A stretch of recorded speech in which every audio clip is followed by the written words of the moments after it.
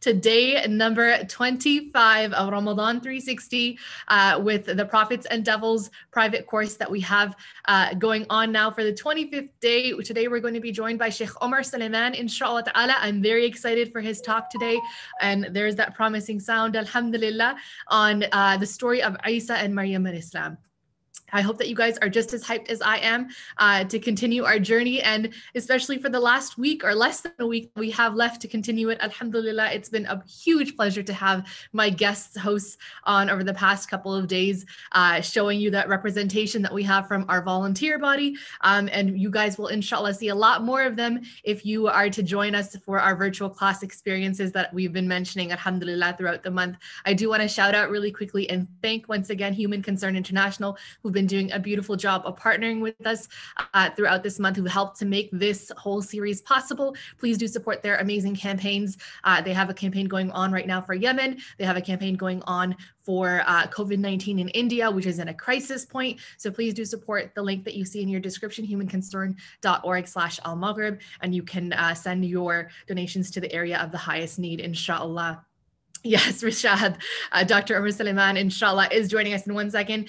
He does not need any introduction, so I'm going to save him the grief of that. But alhamdulillah, it's such a pleasure to have him as a leader in our community, starting out as an instructor with the Maghrib Institute, and now the founder and the CEO of Yaqeen and the president of Yaqeen Institute for Islamic Research, mashallah. It's such a pleasure. Also, I love seeing the names and the people coming in. Everyone, please do turn on your cameras. Let's greet him with a full screen. That's something that a lot of the instructors have commented that they've loved seeing, all the students that are actually engaging and consistently speaking to them in the actual experience as well. So mashallah, that not only are you receiving an amazing experience, but you're giving that to your instructors as well. And how amazing is that? Mashallah. We're nearing the end. We're at 25th day, 26th night coming up tonight.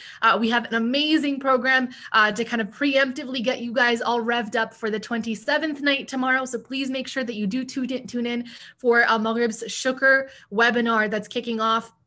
Sheikh Omar Suleiman, Sheikh Suleiman Hani, who was with us yesterday, Sheikh Saad Taslim, Ustad Zaymia Zubair, a lot of your favorites are going to be back with you, inshallah.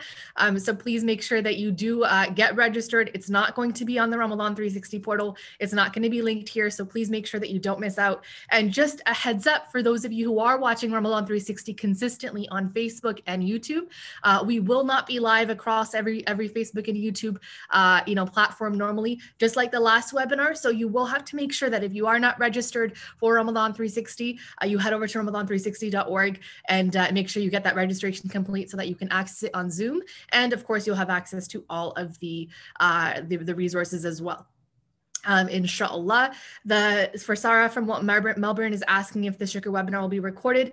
The recording, I think, will be available for a bit after on social media, but keep in mind it's going to be kind of late by then because the webinar itself is going to be kind of focused, obviously, in the last 10 nights in the Ibadah, so you want to catch it live if you can. The reminders are very short, so that's what I find really beneficial, is just gem after gem after gem, such a variety of instructors. Alhamdulillah, we have 12 instructors joining us tomorrow, so you get a chance to taste the flavor of the teaching style of a lot of our other instructors as well. So once again, that is going to be on almaghrib.org/webinar. Give me 1 second. I'll be right back with you guys. So give me a minute. I'm just going to make sure that we are all nice and set and ready to go for the session itself before we kick off. And I'll be right back with you guys. So just bear with me. I'm going to make sure that you guys can not look at a blank screen. We'll be starting in just 1 minute, inshallah. Bismillah.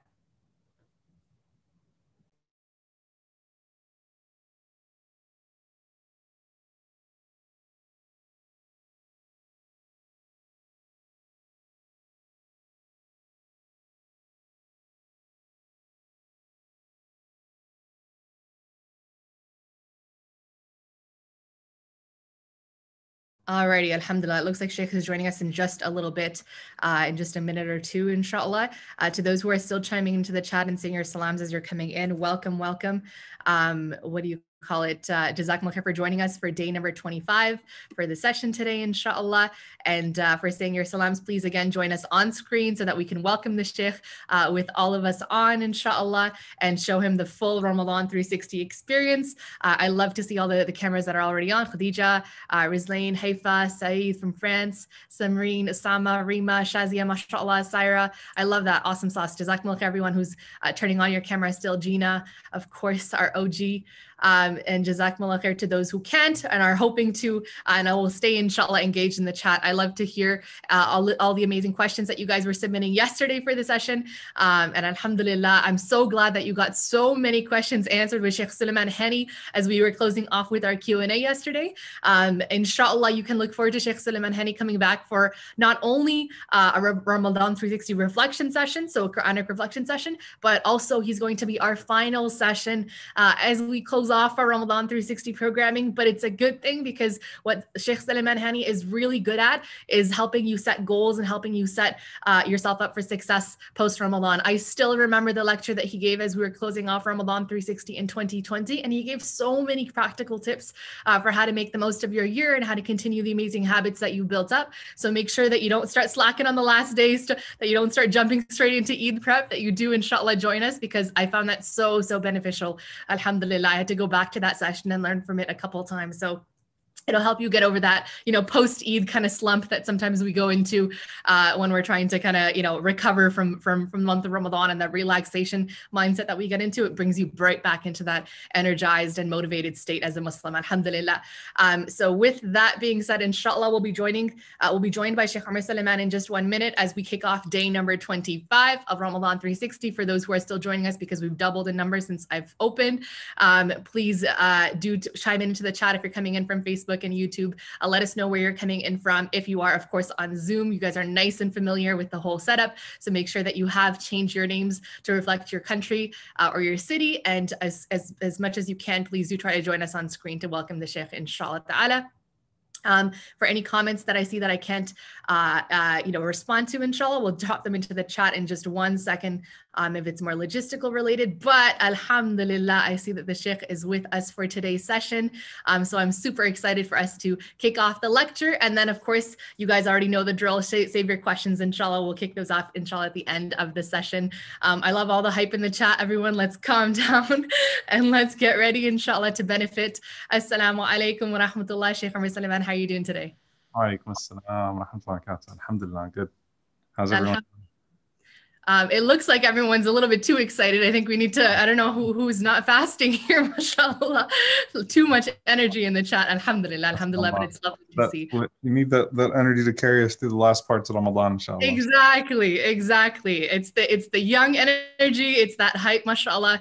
I love to see it. A lot of times people are exhausted from their ibadah. I know a lot of us are waking up a lot later in the day, but I love to see that everyone's, mashallah, ready to go. So bismillah, Sheikh. I'm going to pass it off to you for your lecture on Isa and Maryam alayhi salam, inshallah, and we'll come back to you at the end for questions. Jazakumullah khair.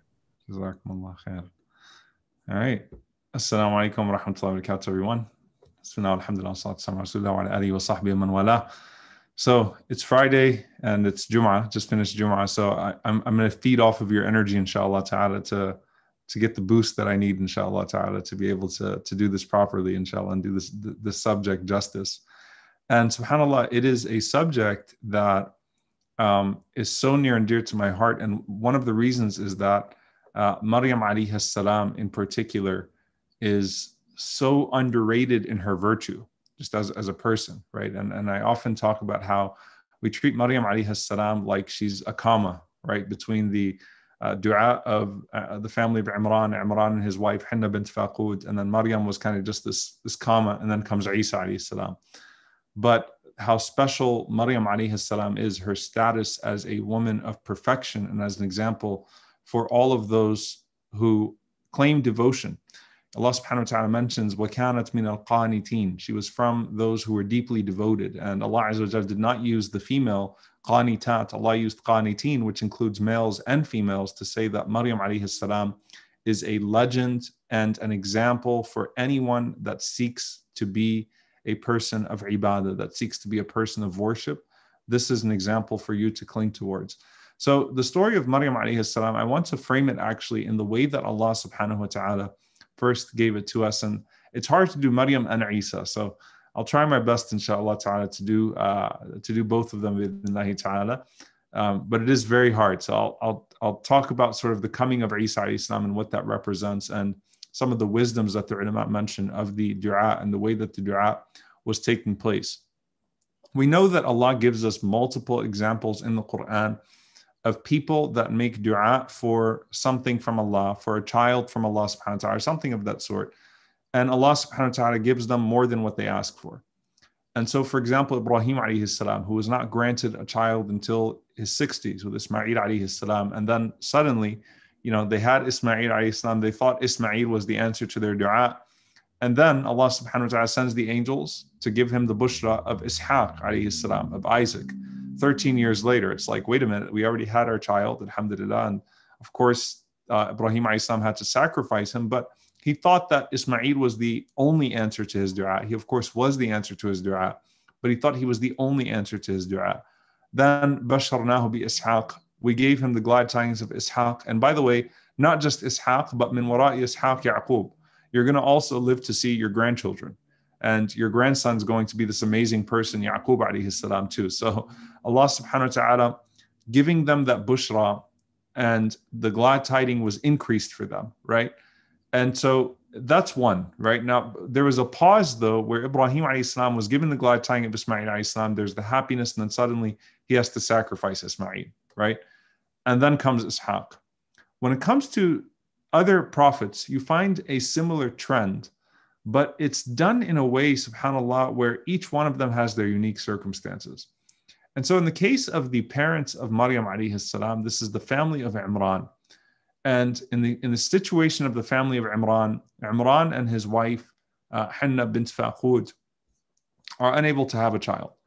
And Imran is considered the leader of Bani Israel. He's considered the leader of the righteous. Some of the ulama mentioned that he himself was a prophet, that Imran is actually considered from the Anbiya. There's debate about whether or not he himself is considered a prophet, or whether he was just an imam, a righteous man from Bani Israel that was leading the community of worshippers at that time. And as Imran and Hanna bint Faqud are looking out, subhanAllah, to the darkness of the world and the particular corruption that has overcome Bani Israel, they ask Allah subhanahu wa ta'ala for a child. And the particular ask is attached to the intention. And this is actually a powerful lesson in dua, that when you are studying the du'as of the prophets, their asks are never isolated from the intention. Like, why do you want what you want? Okay. Why did Ibrahim alayhi salam want children? Why is Zakaria alayhi salam asking for a child? Why is Imran and his wife, in this case, Hanna bint Faqud, asking for a child? And, she turns to Allah subhanahu wa ta'ala, and as she is longing and as she's asking, and Imran is making dua, suddenly she becomes pregnant. And she was not pregnant in her young age. And so it was an amazing feat from Allah subhanahu wa ta'ala that she became pregnant in her old age. And as she's pregnant, the people, the worshippers of Bani Israel are celebrating because there's hope, right? They know this is a miraculous baby that she's pregnant with because of the circumstances of it. And subhanAllah, you can imagine, the happiness that they're feeling, the happiness that they are that they're experiencing, the happiness that the whole community is experiencing as a result of this. And then suddenly, subhanAllah, Imran dies. Imran alayhi salam dies. And by the way, I want you to sort of understand the turn of events here in regards to the community, right? A happy couple that is about to be blessed with a child suddenly becomes a situation of a widow that's going to have an orphan. SubhanAllah. Of course, we know that the situation of the Prophet sallallahu alaihi wasallam was that, his mother Amina became pregnant with him. And then Abdullah, the father of the Prophet sallallahu alaihi wasallam, and Amina, they were only married for, some say a few days, a few weeks before he went on his journey to Asham. So they just got married, young couple. Abdullah makes his way to Asham on the trade route, the annual trade route. He dies along the way. She found out she was pregnant when he left. So he did not even get to enjoy the news that the Prophet ﷺ, that his wife was pregnant with the Prophet ﷺ. So in the case of Imran and Hannah, everyone is celebrating. And then suddenly, wow, like what a turn of events. How do we understand the wisdom? We don't. By the way, till now, we don't know the wisdom of Imran dying before the birth of Maryam, alayhi salam. But certainly there is a wisdom. Perhaps it was the unique way in which Allah subhanahu wa ta'ala wanted to elevate the wife of Imran. Perhaps it was the catalyst for the dua that would come from Zakaria alayhi salam, right? Allah knows best, but the point is that when Imran dies and Hannah is left in the situation where she's now going to give birth to an orphan, she's a widow and she's going to give birth to an orphan, she still turns that to Allah subhanahu wa ta'ala. And she says, Rabbi inni nadhartu laka ma fi batni muharrara fataqabbal minni innaka anta as-sami' al-alim. She turns to Allah subhanahu wa ta'ala and she says, listen, Ya Allah, I've dedicated what is in my child, what is in my womb. It's going to be dedicated to you. So she was brought closer to Allah as a result of the tragedy that gripped her. She promises to Allah subhanahu wa ta'ala that this baby that is in my stomach is going to be for you, dedicated to you. And the implication of that is dedicated to the temple. Now, the temple being here Al-Aqsa, the area of Al-Aqsa, where the masjid, the place of worship, the place of sajda is. And of course, at this point now, as Bani Israel, worship within Masjid Al-Aqsa, they have prohibited women from worshiping in Al-Aqsa. So subhanAllah, it's very interesting here because when she said that I have dedicated what is in my stomach to you, O Allah, she means I want to dedicate this person to be a abid, to be a nabi, to be a worshiper, to be a prophet, right? And here it is, right? That as soon as the child is born, she looks at this baby and it's a girl. Now, was she disappointed because of some, cultural expectations and implications of, we like boys, we don't like girls? Was it like a jahili type thing? Or was it the sadness at a jahili practice that would not have allowed for this baby to be what she had intended for it to be?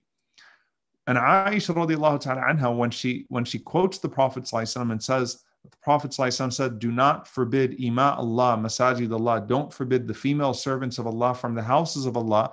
She mentions that the Prophet ﷺ said or taught her that Bani Israel used to prohibit women from going to the masajid.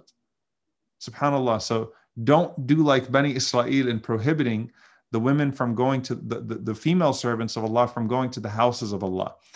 And so she has this baby and she says that, Rabbi inni wada'tuha untha, oh Allah, I've given birth to a girl. وَلَيْسَ الذَّكَرُ كَالْأُنثَى, and a boy is not like a girl. وَإِنِّي سَمَيْتُهَا Maryam. Now, when she says, and I have named her Maryam, that means that there's something special about the name Maryam, right? Because it can't, in the case of Zakaria alayhi salam, Allah will name his son Yahya, right? Will name his son Yahya, because there's a meaning to Yahya alayhi salam, and Allah subhanahu wa ta'ala chose to name him Yahya for those reasons. When she says, وَإِنِّي سَمَيْتُهَا Maryam, was it just because she thought Maryam was a cute name? Like, while I have a girl and I've got to figure it out, let me go ahead and call her Maryam, right? Or was it because Maryam was the name of her mom or the name of her aunt? The name Maryam, the roots of it, when you go back to the Aramaic language, some of this, and scholars have debated this over centuries, by the way, what her name actually means. But when you look at it, is a shortened version of Amma. Mari is the version of Rabbi. So it is Amatu Rabbi, Amatullah, basically the female servant of Allah. Amatullah is like the female version of Abdullah. Okay? So I have named her the handmaid of the Lord. I have named her the servant, the female servant of the Lord. SubhanAllah. To say that I am insisting. So those of you that are named Maryam, now you know and I actually see Amatullah. I just saw Amatullah. SubhanAllah, I looked at the chat for a moment. So Amatullah, Maryam, Amatullah. And so now you know what your name means or where it comes from. There is actually a special meaning to it. And that seems to be the most correct version, especially when you take into consideration some of the biblical sources about what she intended with Maryam. So I have named her Maryam, meaning I am going to insist that she's going to be a abida, that she's going to be a worshiper of Allah subhanahu wa ta'ala, even if the place of worship to Allah has been taken away from her. Now, Zakaria alayhi salam assumed the guardianship of Maryam. And this is one of the ways that Allah subhanahu wa ta'ala, sent his love to this family, is that when she gave birth to Maryam, people wanted to take care of Maryam out of their love for Hannah and Imran. So the community still felt an affection towards Imran, alayhi salam, or rahimahullah, or radiyallahu anhu, right? I mean, who could be a prophet of Allah, an imam of the community. And they felt an affection towards her, and she's a widow now, and she's giving birth to this orphan girl. So they actually had to cast lots to say who would take the guardianship of this girl. And Zakaria alayhi salam, he said, listen, I am the husband of her aunt. And at the same time, I'm the nearest person to her. I will be more mindful of her. I'll take care of her. So when they sent the reeds into the river, all of them sank to the bottom except for that of Zakaria alayhi salam. So that was also a means of Allah subhanahu wa ta'ala directing her to the guardianship of Zakaria alayhi salam.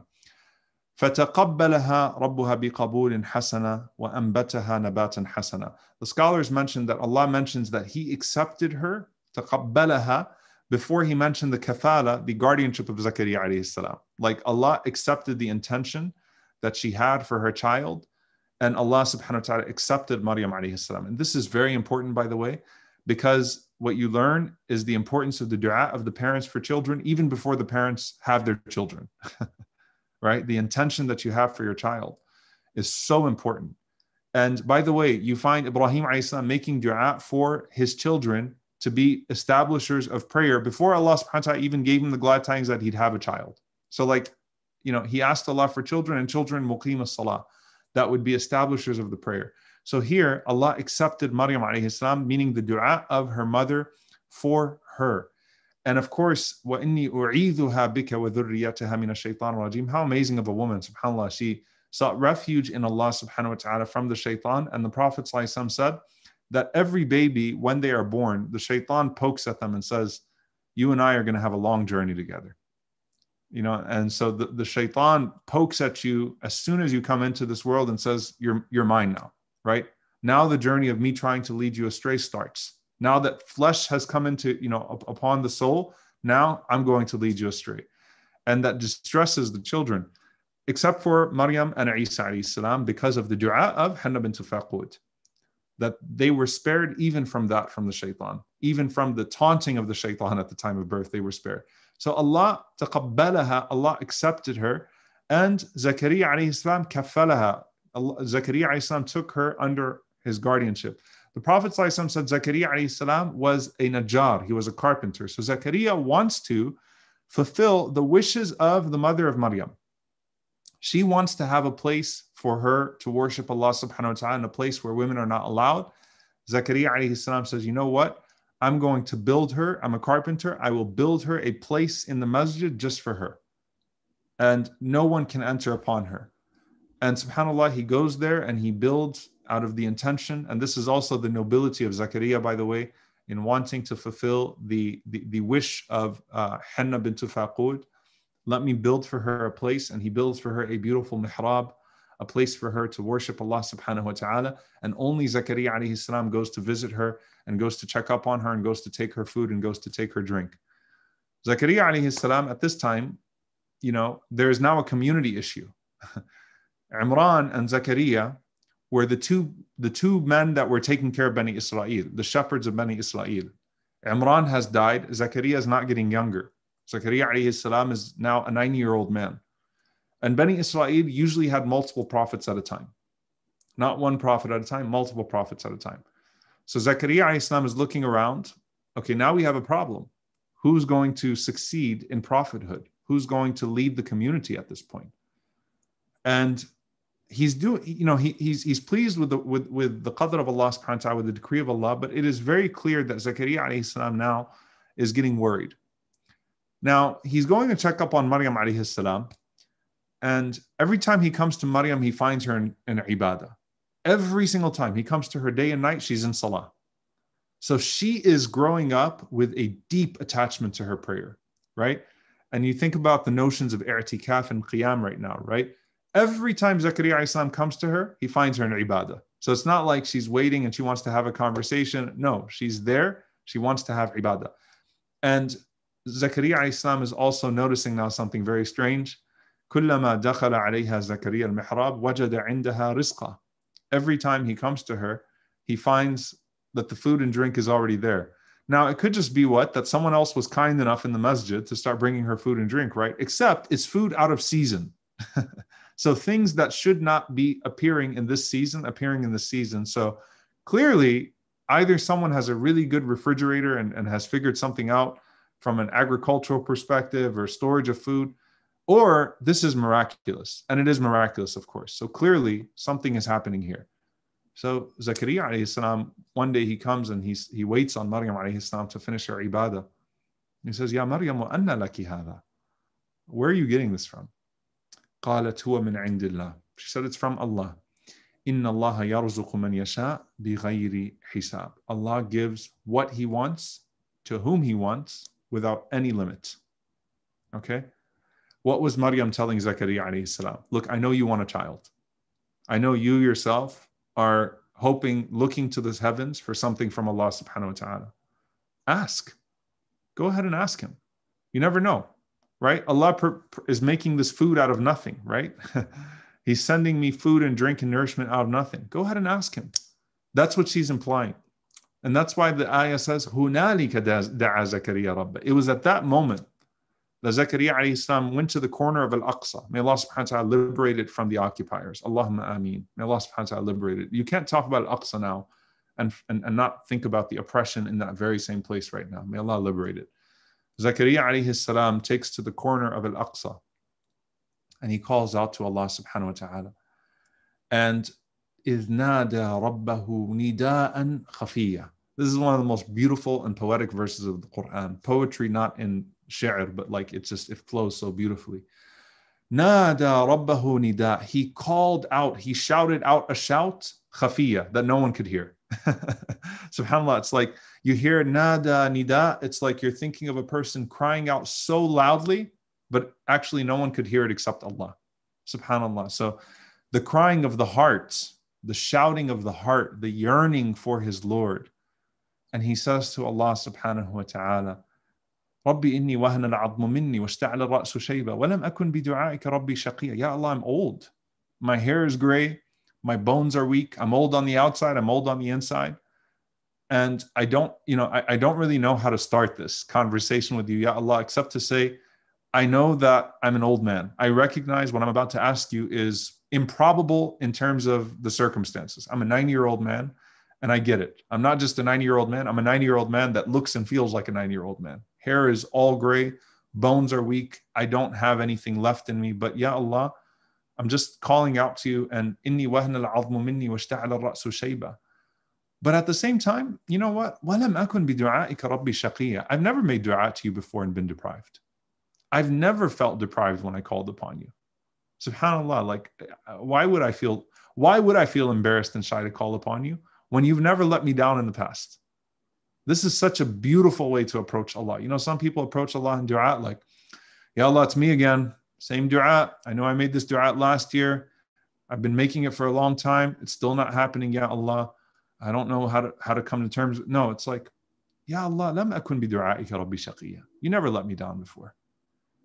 And you're calling upon a Lord who's shy. Allah is shy, right? When a servant raises his hands, especially a righteous servant, raises his hands and calls upon Allah subhanahu wa ta'ala, Allah is shy. And he says, وَلَمْ أَكُنْ بِدُعَائِكَ رَبِّي شَقِيًّا وَإِنِّي خِفْتُ الْمَوَالِيَ مِنْ وَرَائِي. And I'm just worried about the descendants. I'm worried about those that come after me. In one qira'ah, خَفَّتِ الْمَوَالِي. There's no one to succeed me. So I'm just worried, Ya Allah. I'm worried that people won't worship you, right? So I'm not worried about, my name being remembered. I'm not worried about anything in terms of worldly legacy. I'm worried about you, Ya Allah, right? And that's the Prophet ﷺ when he called out to Allah subhanahu wa ta'ala in Badr. And he said, if this group of people is killed, لَن تُعْبَدَ فِي الْأَرْضِ, you're not going to be worshipped, O Allah. I want you to be worshipped, Ya Allah. This is my concern. That was Ibrahim alayhi salam's concern. So, Ya Allah, I'm worried. And I'm looking out and I don't see anyone to assume the role. إِنِّي خِفْتُ الْمَوَالِيَ مِنْ وَرَائِي وَكَانَتْ امْرَأَتِي عَاقِرًا. And not only am I old, but my wife never could give birth in the first place, even when we were young. But then he says, فَهَبَ لِي مِنْ لَدُنْكَ وَلِيًّا. But Ya Allah, grant me a successor. Grant me someone to carry on this mission.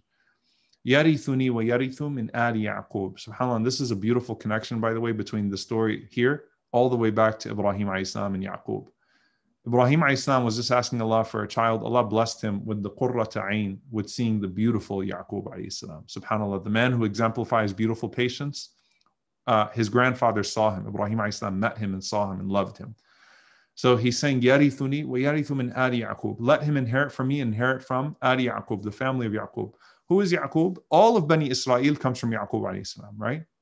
All of Yaqub. So Ishaq alayhi salam, Yaqub, and then all of Bani Israel comes from Yaqub alayhi salam. So let him inherit from me and inherit from the best of what Bani Israel has.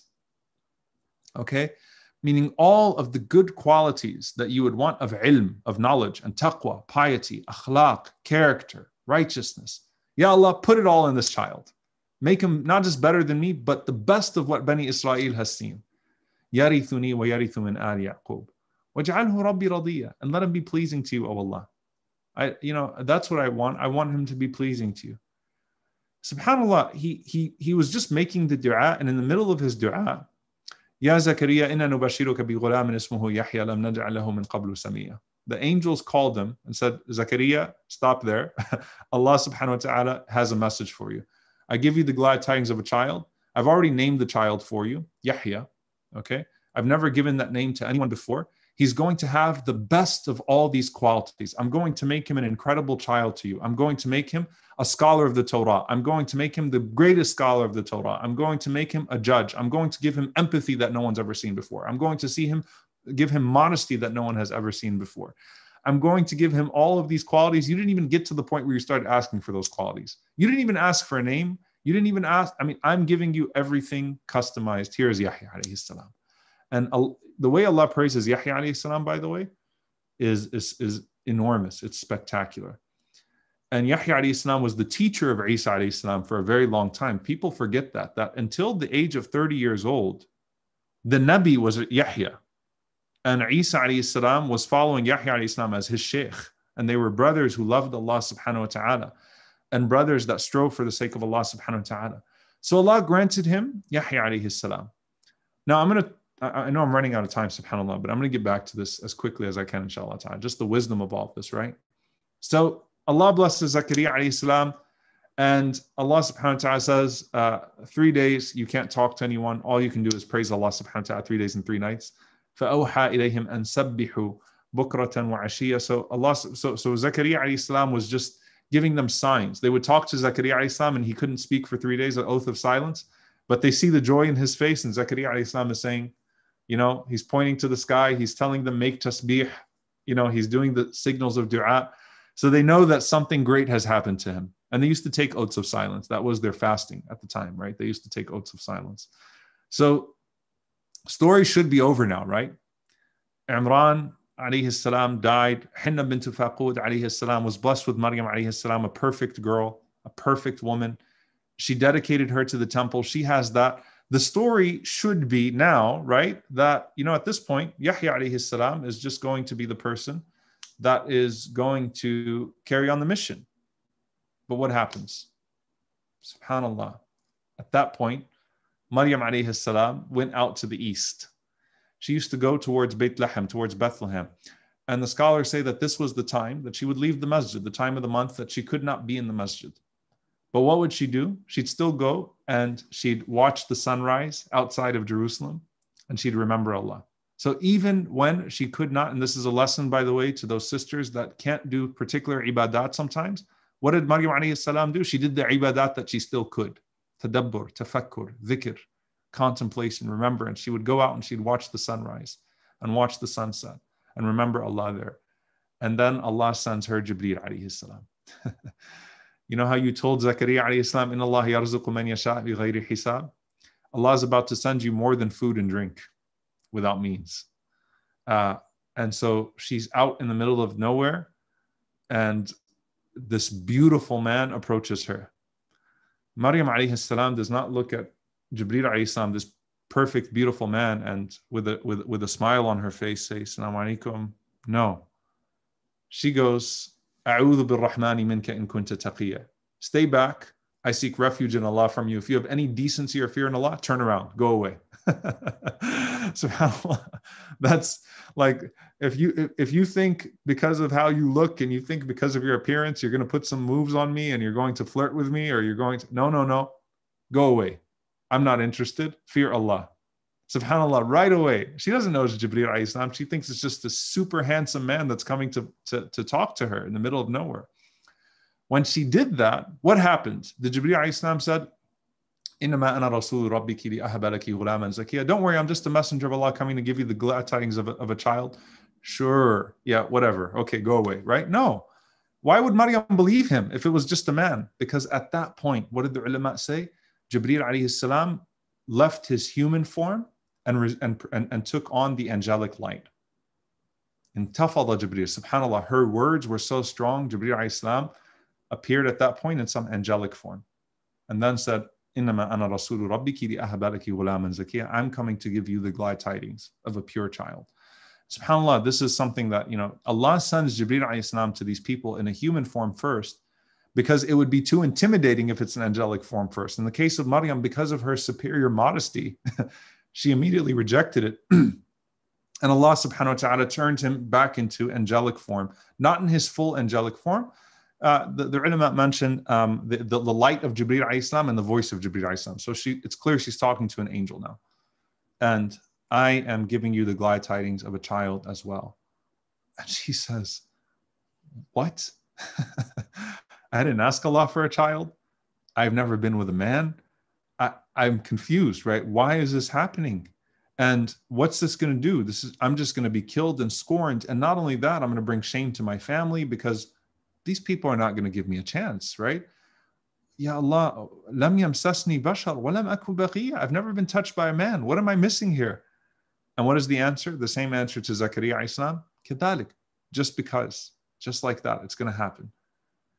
And subhanAllah, when Maryam alayhi salam is giving birth, and the pregnancy starts there, you're already pregnant. It's not like this is sometime in the future. I'm here to give you the good news that you're pregnant.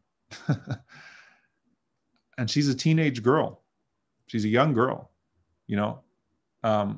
she's 18 at the oldest, all right, when this happens to her. And she goes through and she gives birth all by herself. Her pregnancy coach and the one who delivers the baby is Jibreel alayhi salam. There's no woman to help her. There's no man to help her. She's not even able, she doesn't want to tell anybody that she's pregnant, right? She doesn't know what to do. And when she gives birth to this child, and when she screams out and she's giving birth and she says, Ya laytani mittu qabla hadha wa kuntu nasyan mansiya. I wish I was dead. I wish I would have died, and I wish I'd be forgotten. Now, Maryam alayhi salam did not say this because of, something dunyawi in its nature. She was worried about the scorn that this would bring. The scholars mention this, a very powerful point. Li ahli deen, to the people of religion. SubhanAllah, the fitna of a person of religion is that when a person of righteousness falls, then it makes righteousness and religiosity appear to be a mirage. So that's why the fitna of people that love their sheikh too much, or there's a religious person in the family and the religious person in the family makes a mistake and falls from grace. The scholar falls from grace, the teacher falls from grace, the worshiper in the masjid falls from grace, and then that person that used to be warned by them and told about religion from them starts to think, is this religion stuff even real then? Like, if that person fell, I'm questioning the deen at this point. Maryam alayhi salam was worried what? That they're going to mock her family, the family of prophethood. They're going to mock the people of deen. They're going to mock the ubad, the worshippers, the true worshippers. And that's going to be a harm to the deen and her reputation as well. And it's okay, subhanAllah. I mean, the love of her reputation is not one of jah, prestige, but I don't want to be slandered and scorned in this. I don't want to be remembered as the adulteress, right? Because when I go with this child, they're not going to let me speak. They're just going to kill me and kill the child, by the way, because the laws of the Torah at that point, not the Torah, the laws of Bani Israel in zina, they killed the adulterer and they killed the baby. SubhanAllah, that was the something Allah did not send to them, but they innovated, that they would kill the adulterer and the adulteress, and they'd kill the child that was born as well. Okay, they had no mercy on the child. So this was one of the innovated shari'ah, innovated legislations that they had. Jibreel alayhi salam calls out to her and says, what? ألا تحزني قد جعل ربك تحتك سريا وهزي إليك بجذع النخلة تساقط عليك رطبا جنيا فكلي واشربي وقري عينا. Jibreel alayhi salam says, don't be sad. Don't grieve. Don't grieve. Be happy. Allah is going to make a legend out of this child, and He's going to make you to an even higher status. Don't grieve. It's okay. Things are going to be okay. Wait to see what happens next in the story. قَدْ جَعَلَ رَبُّكِ تَحْتَكِ سَرِيًّا. By the way, there's flowing water under you. Allah has placed this river under you. Allah has placed this palm tree. You're under a palm tree. هُزِّي إِلَيْكِ بِجِذْعِ النَّخْلَةِ تُسَاقِطُ عَلَيْكِ رُطَبًا جَنِيًّا. Shake the palm tree, O Maryam, and the dates will come falling on you. Now, next time you see a real palm tree, try to shake it and see if the dates fall on you. It's not going to work. Even if you're a strong person. What was that a sign? Maryam, do your part, Allah will do His. All right? So shake the palm tree, and Allah will do His part. And the dates will come falling on you. And then kuli washrabi wa qarri aina. Eat and drink, and let this be the coolness of your eyes. You know, we say, make our spouses and offspring, qurrata a'yun, the coolness of our eyes. Look at this beautiful baby and let it be the coolness of your eyes. And then, إِمَّا تَرَيَنَّ مِنَ الْبَشَرِ أَحَدًا فَقُولِي إِنِّي نَذَرْتُ لِلرَّحْمَنِ صَوْمًا فَلَنْ أُكَلِّمَ الْيَوْمَ إِنْسِيًّا. And if anyone approaches you, say, I've taken a fast with my Lord, I'm not speaking to anyone today. So she goes to Al-Aqsa. أَتَتْ بِهِ قَوْمَهَا تَحْمِلُ. All right, and I'll end off with this part, inshallah ta'ala. She carries the baby to Bani Israel. They were looking for her. At this point now, Allah has given her the courage and the confidence through Jibreel alayhi salam to actually go to them. And Al-Qurtubi rahimahullah describes the scene. She gets to Al-Aqsa, وَأَلَفُّوا مِنْ حَوْلِهَا, and they come to her angry. She's, in this situation, and they circle her. She sits on the ground. And she was breastfeeding Isa alayhi salam under her aba, under her garment. And what did they do? They look at her. Ya ukhta Harun, qad ji'ti shay'an fariya. What is this nastiness you've brought? This shame and disgrace that you have brought. Ya ukhta Harun, brother or sister of Aaron. Now why? The ulama mentioned different reasons for this. She doesn't have a brother named Harun, but that Harun was looked at by Bani Israel as the prophet that fell from grace. So like scorn, right? You are like Harun. You had a family of prophethood, a family of righteous people, and you fell from grace. Ya ukhta Harun, ma kana abuki imra'a saw'in wa ma kanat ummuki baghiya. Your father was not like this. Imran was not like this. Your mother was not an unchaste woman. What is wrong, woman? What is wrong with you? And they're scorning her and scorning her and scorning her. Maryam alayhi salam is sitting there. She knows Allah is going to help her. What happens? Isa alayhi salam, and yes, you can't imagine this because it's that special. Isa alayhi salam leaves the breastfeeding of his mother, and he says, "Inni Abdullah atani al-kitaba wa ja'alani nabiyya." He starts to speak to them and says, "I am the slave of Allah. He gave me the book and He made me into a prophet. وَجَعَلَنِي مُبَارَكًا أَيْنَمَا كُنْتَ." And I am not fariya. I'm not an illegitimate child that is a disgrace or scorn. Allah has made me blessed wherever I go. And Allah subhanahu wa ta'ala has granted me the book and granted me the obligatory almsgiving and the enjoining of good and forbidding of evil. وَبَرًّا بِوَالِدَتِي. And I am going to honor this woman. I'm going to honor this woman, Maryam. I'm going to honor my mother. And I will not be a deprived or a despicable human being. SubhanAllah. That moment, by the way, when Isa alayhi salam returns to this earth, he will go to Al-Aqsa. He will chase Ad-Dajjal and he will kill Ad-Dajjal. And he will arrive at Al-Aqsa. On the Dome of the Rock right now, around the Dome of the Rock, you see calligraphy. The inscription is the story of the birth of Isa alayhi salam from the Quran. So he arrives in his resurrection, or actually he's not being resurrected because he did not die. In his return, he arrives at Al-Aqsa, and the writing of that story of his birth is there in that same spot. That is the majesty of Allah subhanahu wa ta'ala through this majestic story of the most perfect woman, Maryam alayhi salam, Isa alayhi salam, would live with Yahya alayhi salam. They were brothers for Allah. They were prophets, anbiya. There's a beautiful hadith of Isa alayhi salam giving Yahya alayhi salam nasiha, advice on how to give khutbah to the people in Al-Aqsa. And Yahya alayhi salam calling the people in Al-Aqsa. And Isa alayhi salam abided by him, stood by him until Yahya alayhi salam was martyred. Hence Yahya given eternal life through martyrdom, because وَلَا تَحْسَبَنَّ الَّذِينَ قُتِلُوا فِي سَبِيلِ اللَّهِ أَمْوَاتًا بَلْ أَحْيَاء.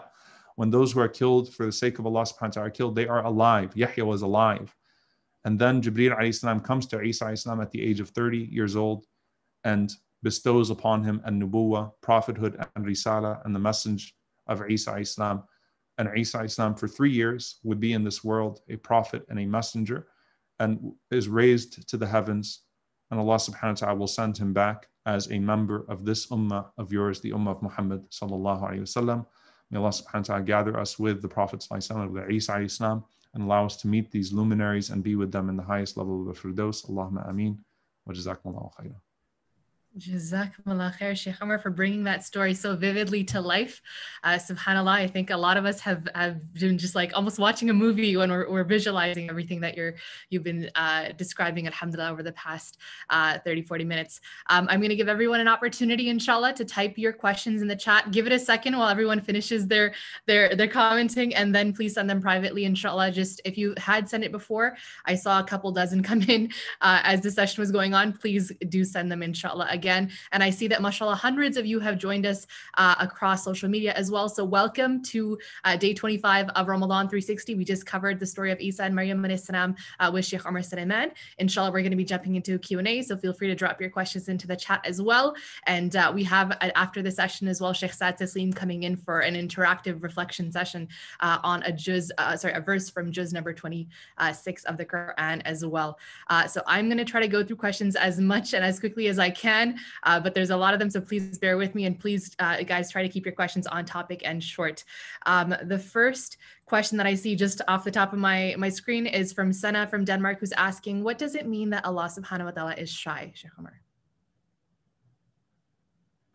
Jazakumullah khair. So the idea of Allah being shy, the Prophet ﷺ explained it, that Allah subhanahu wa ta'ala is too shy that when a servant of his calls out to him, with his hands extended, supplicating to him alone, that Allah subhanahu wa ta'ala would allow those hands to be turned down empty and rejected. So Allah in his generosity, Allah in his grace, Allah in his mercy, Allah in his love, when someone calls out to him and says, Ya Rabb, sincerely, oh my Lord, sincerely, think about, and وَلِلَّهِ الْمَثَلُ الْأَعْلَى, to Allah belongs the highest of examples.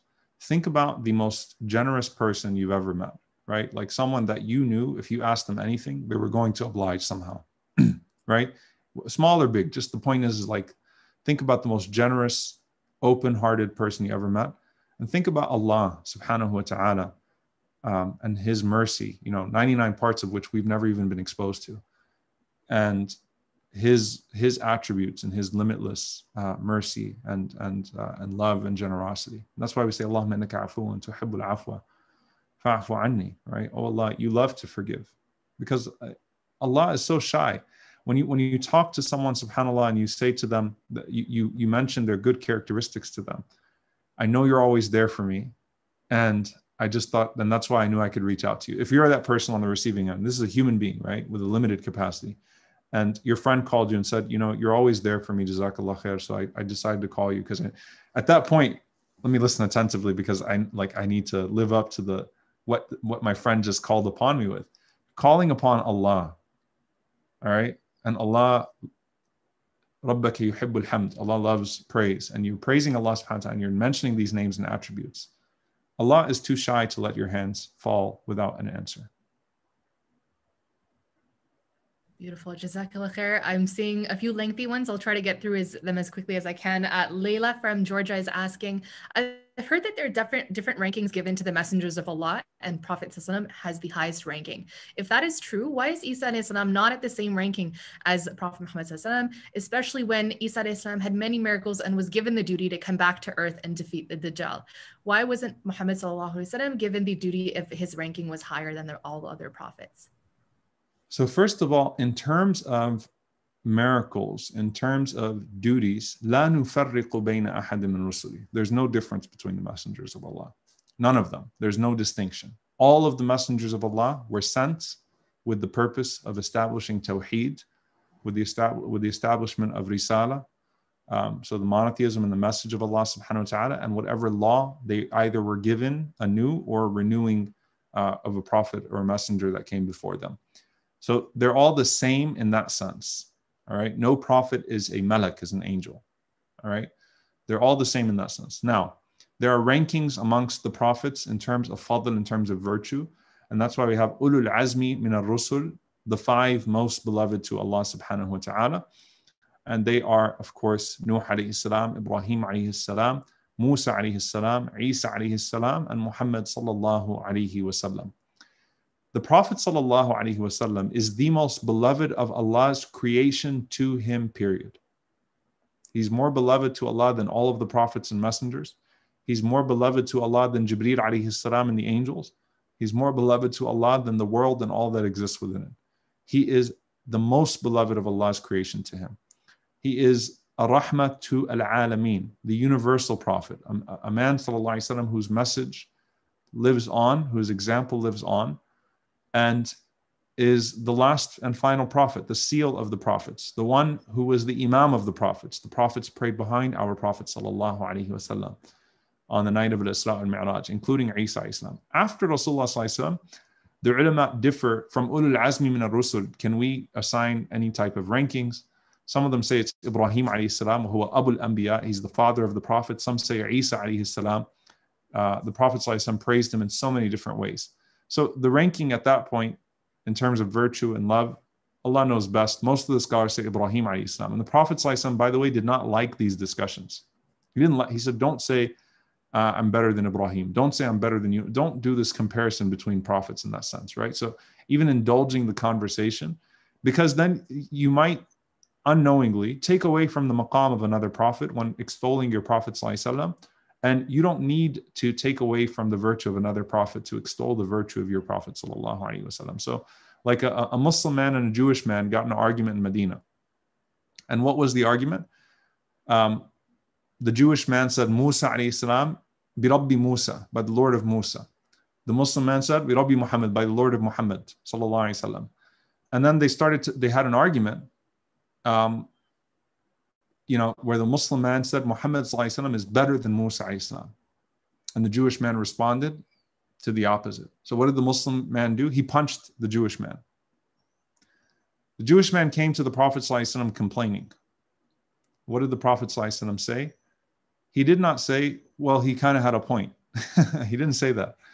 The Prophet extolled Musa and said, on the day of judgment, when I am resurrected, and I make my way to the throne, I would see that Musa alayhi salam is already hanging onto one of the legs of the throne. And I don't know if perhaps that is because he was spared from a sa'iqah, spared from the shock, the shout, because of what occurred with him at At-Tur. So the Prophet ﷺ took that as an opportunity to praise Musa alayhi salam. Okay? So this is really powerful, really beautiful. The adab that the Prophet ﷺ had with the other prophets, and the adab that we have with the Prophet ﷺ, and the adab we have with all of the other prophets. As for his miracles, the miracles of Isa ﷺ are not unique to him from Bani Israel. There are prophets, like the Prophet Elijah is mentioned as raising 700 people from the dead. There are prophets that raise the dead. There are prophets that performed healing. There are prophets that did the miracles of Isa ﷺ. However, Allah subhanahu wa ta'ala gave Isa alayhi salam, because he was the greatest and the final prophet of Bani Israel, he gave him a version of the miracles of all of those prophets. Okay? In what he did, alayhi salatu wasalam. Now, why did Allah choose him? Why did Allah subhanahu wa ta'ala choose him and not Muhammad sallallahu alaihi wasallam, particularly for returning to establish justice on earth. That is Allah's anointing of Isa alayhi salam as al-Masih. That's a particular distinction to him. However, when Isa alayhi salam comes down as al-Masih, know that he is coming down as a Muslim and a follower of Muhammad sallallahu alayhi wasallam. He will pray behind a man from this ummah, al-Mahdi. And when he descends, subhanAllah, the image of it in Asham, may Allah subhanahu wa ta'ala help the people of Asham and assist them against their oppressors. The salah would have, the iqamah would have been made already. And Mahdi is about to lead the salah, and Isa alayhi salam descends at that moment on the wings of two angels. He comes down on the wings of two angels, and the Muslims know it's him. There's no like, what are we seeing? No, it's him. And he comes forward. And the Prophet ﷺ said that Mahdi would take a step back because Isa alayhi salam is greater than him, right? And Isa alayhi salam would say, stay and lead the salah because the iqamah was made for you. And the Prophet ﷺ said, what an honor for your ummah when Isa alayhi salam prays behind a man from your ummah. And that will be a means of validation that I'm here this time as a follower of Muhammad sallallahu alayhi wasallam, and his sharia is the one that is in effect, and I will uphold his sharia. And Isa alayhi salam will become the imam where? This is amazing. He'll be the imam in Medina. Isa alayhi salam will assume at that point being the imam in al-Medina. We know that through various things because the Prophet ﷺ mentioned he saw him traveling to do Hajj, doing Hajj, coming from the miqat, from the direction of Medina, saying labbaik Allahumma labbaik, the same way that the Prophet ﷺ came. So Isa alayhi salam comes back as a follower of Muhammad sallallahu alayhi wasallam, doing the ritual of Ibrahim alayhi salam. So it's the prophets are all converging around the same message of Tawheed. It centralizes at that point. And Isa alayhi salam will be buried next to Muhammad sallallahu alayhi wasallam. So imagine, subhanAllah, going to Masjid Nabawi. The Prophet sallallahu alayhi wasallam is buried there and Isa alayhi salam is the imam. It's a beautiful thing. And truly, you know, those that are the followers of the Prophet ﷺ are honored in various ways, and Allah will honor that group of the ummah would have been through some very difficult times. They would have been through a Dajjal, right? They would have been through some very difficult years. And so Allah is blessing them with the most beautiful years that they could have. Isa alayhi salam as their imam in al-Madinah. There is no injustice on earth at that point. There is no shirk on earth. There's no persecution. Those are the best years for the believers, but they come after some of the hardest years on earth. And that's the mercy of Allah subhanahu wa ta'ala in that regard. Jazakallah khair to whoever asked that question. We got like a bonus talk right at the end there, alhamdulillah as well. I'm going to sneak in one more question, inshallah, and we'll close off at that, Sheikh Omar. The last question that I see, and sorry, I know there's like 50 plus, Sheikh, everyone's private messaging me. I promise I'm not making this up. There's like 50 plus that are just scrolling, alhamdulillah. The next question I see is from Zainab from Singapore, who's asking, why did Zakaria alayhi salam ask Allah, how is it possible for me to have a child after just supplicating to him for one? It always puzzles me. Did he need some kind of assurance, or did he not feel confident? What was the reason why? I'm so glad you asked that question, subhanAllah, because and it's a good question to end on. Zakaria alayhi salam was not questioning Allah's ability. Zakaria alayhi salam was saying, Anna yakunu li ghulam, as in like, what is this? He's asking about the mechanics of this, the means of this happening at this point. So wait, how is it going to happen? Not how can, like you can't do it, or questioning whether Allah subhanahu wa ta'ala can do it or not. So he's asking Allah subhanahu wa ta'ala about the means by which this is going to happen. Okay. And in that situation, by the way, Yahya alayhi salam was already, there in the womb of his wife. So Yahya, one of the meanings of Yahya, gave life to a womb that otherwise did not produce life. So he went home and his wife was already pregnant. So he's asking Allah subhanahu wa ta'ala for the means, the mechanics, the way that this is going to happen. And of course, there's a means of shock and joy and all of it mixed together. But he's not questioning Allah's ability. He's asking how it's going to happen. This is similar, by the way, we were talking about it in the Quran 30 for 30. Sheikh Abdullah was clarifying, when Allah mentions that Yunus alayhi salam, as he was walking away, he thought that Allah would not overcome him. It's not that he didn't think Allah could overcome him. He thought that, I did my job at this point. I'm walking away after having delivered the message. And he didn't think Allah would punish him. Not that he didn't think Allah could punish him. Okay. And so sometimes those subtleties are lost. And so Zakaria alayhi salam knows the miracles of Allah subhanahu wa ta'ala. He just saw it with Maryam alayhi salam, that Allah produces out of nothing rizq, and so sustenance. So he believed it fully. Jazakumullah khair for that answer, Sheikh Omar. Inshallah, we'll close off there. I know I'm gonna get like hate messages I'm still, sorry, it's my fault. I spoke too long, so I apologize. No, it wasn't for the length. It's for the fact that I didn't give you more time, Sheikh. I've got so many people requesting, just let him keep going. Don't stop him. Don't stop him. But alhamdulillah for this blessing of a session. Jazakumullah khair for giving us that extra bit of time, actually, and for honoring our questions as well. May Allah reward you immensely for your efforts. Inshallah, I'll have a couple of quick reminders, but we do look forward to seeing you again tomorrow, Sheikh Omar, for our Shukr webinar happening at 2 p.m. EST. So I dropped the link as well for you all to register, to get another reminder and to catch the Sheikh on another platform. But Jazakumullah khair for everything that you're doing for the community. May Allah allow you to end your Ramadan strong and put barak in your efforts. Yes. I can just ask everyone to please keep me and my family in your du'as in these last 10 nights. Please keep my parents in your du'a, my family in your du'a, inshallah. I'd really appreciate it. Jazakumullah khair. Absolutely, inshallah. Jazakumullah khair once again, Sheikh Farmer. Take care for now. Assalamu alaikum wa rahmatullahi wa barakatuh. Alaikum assalam wa rahmatullahi. Alrighty, everyone who enjoyed that session, I hope that you guys loved that visualization and your imagination was running wild just as it was for me. It actually reminded me so much of a talk and actually an entire class that Sheikh Omar has done for Al-Maghrib for Faith Essentials, actually. A lot of you who have registered already for Faith Essentials or for the All Access Pass or are registering in the future have access to this already. But this beautiful, beautiful course that I've seen before, Through the Fire, the journey of Suleiman al-Farsi, it was taught in that same kind of exciting tone, that same storytelling vibe. So if you benefited from this one as well, the story of Ayyub alayhi salam, those are my favorite kind of interactions. That storytelling style that Sheikh Suleiman has is absolutely beautiful. So I encourage you guys to take full advantage of it, especially if you're looking for some inspiration in your ibadah in the last 10 nights.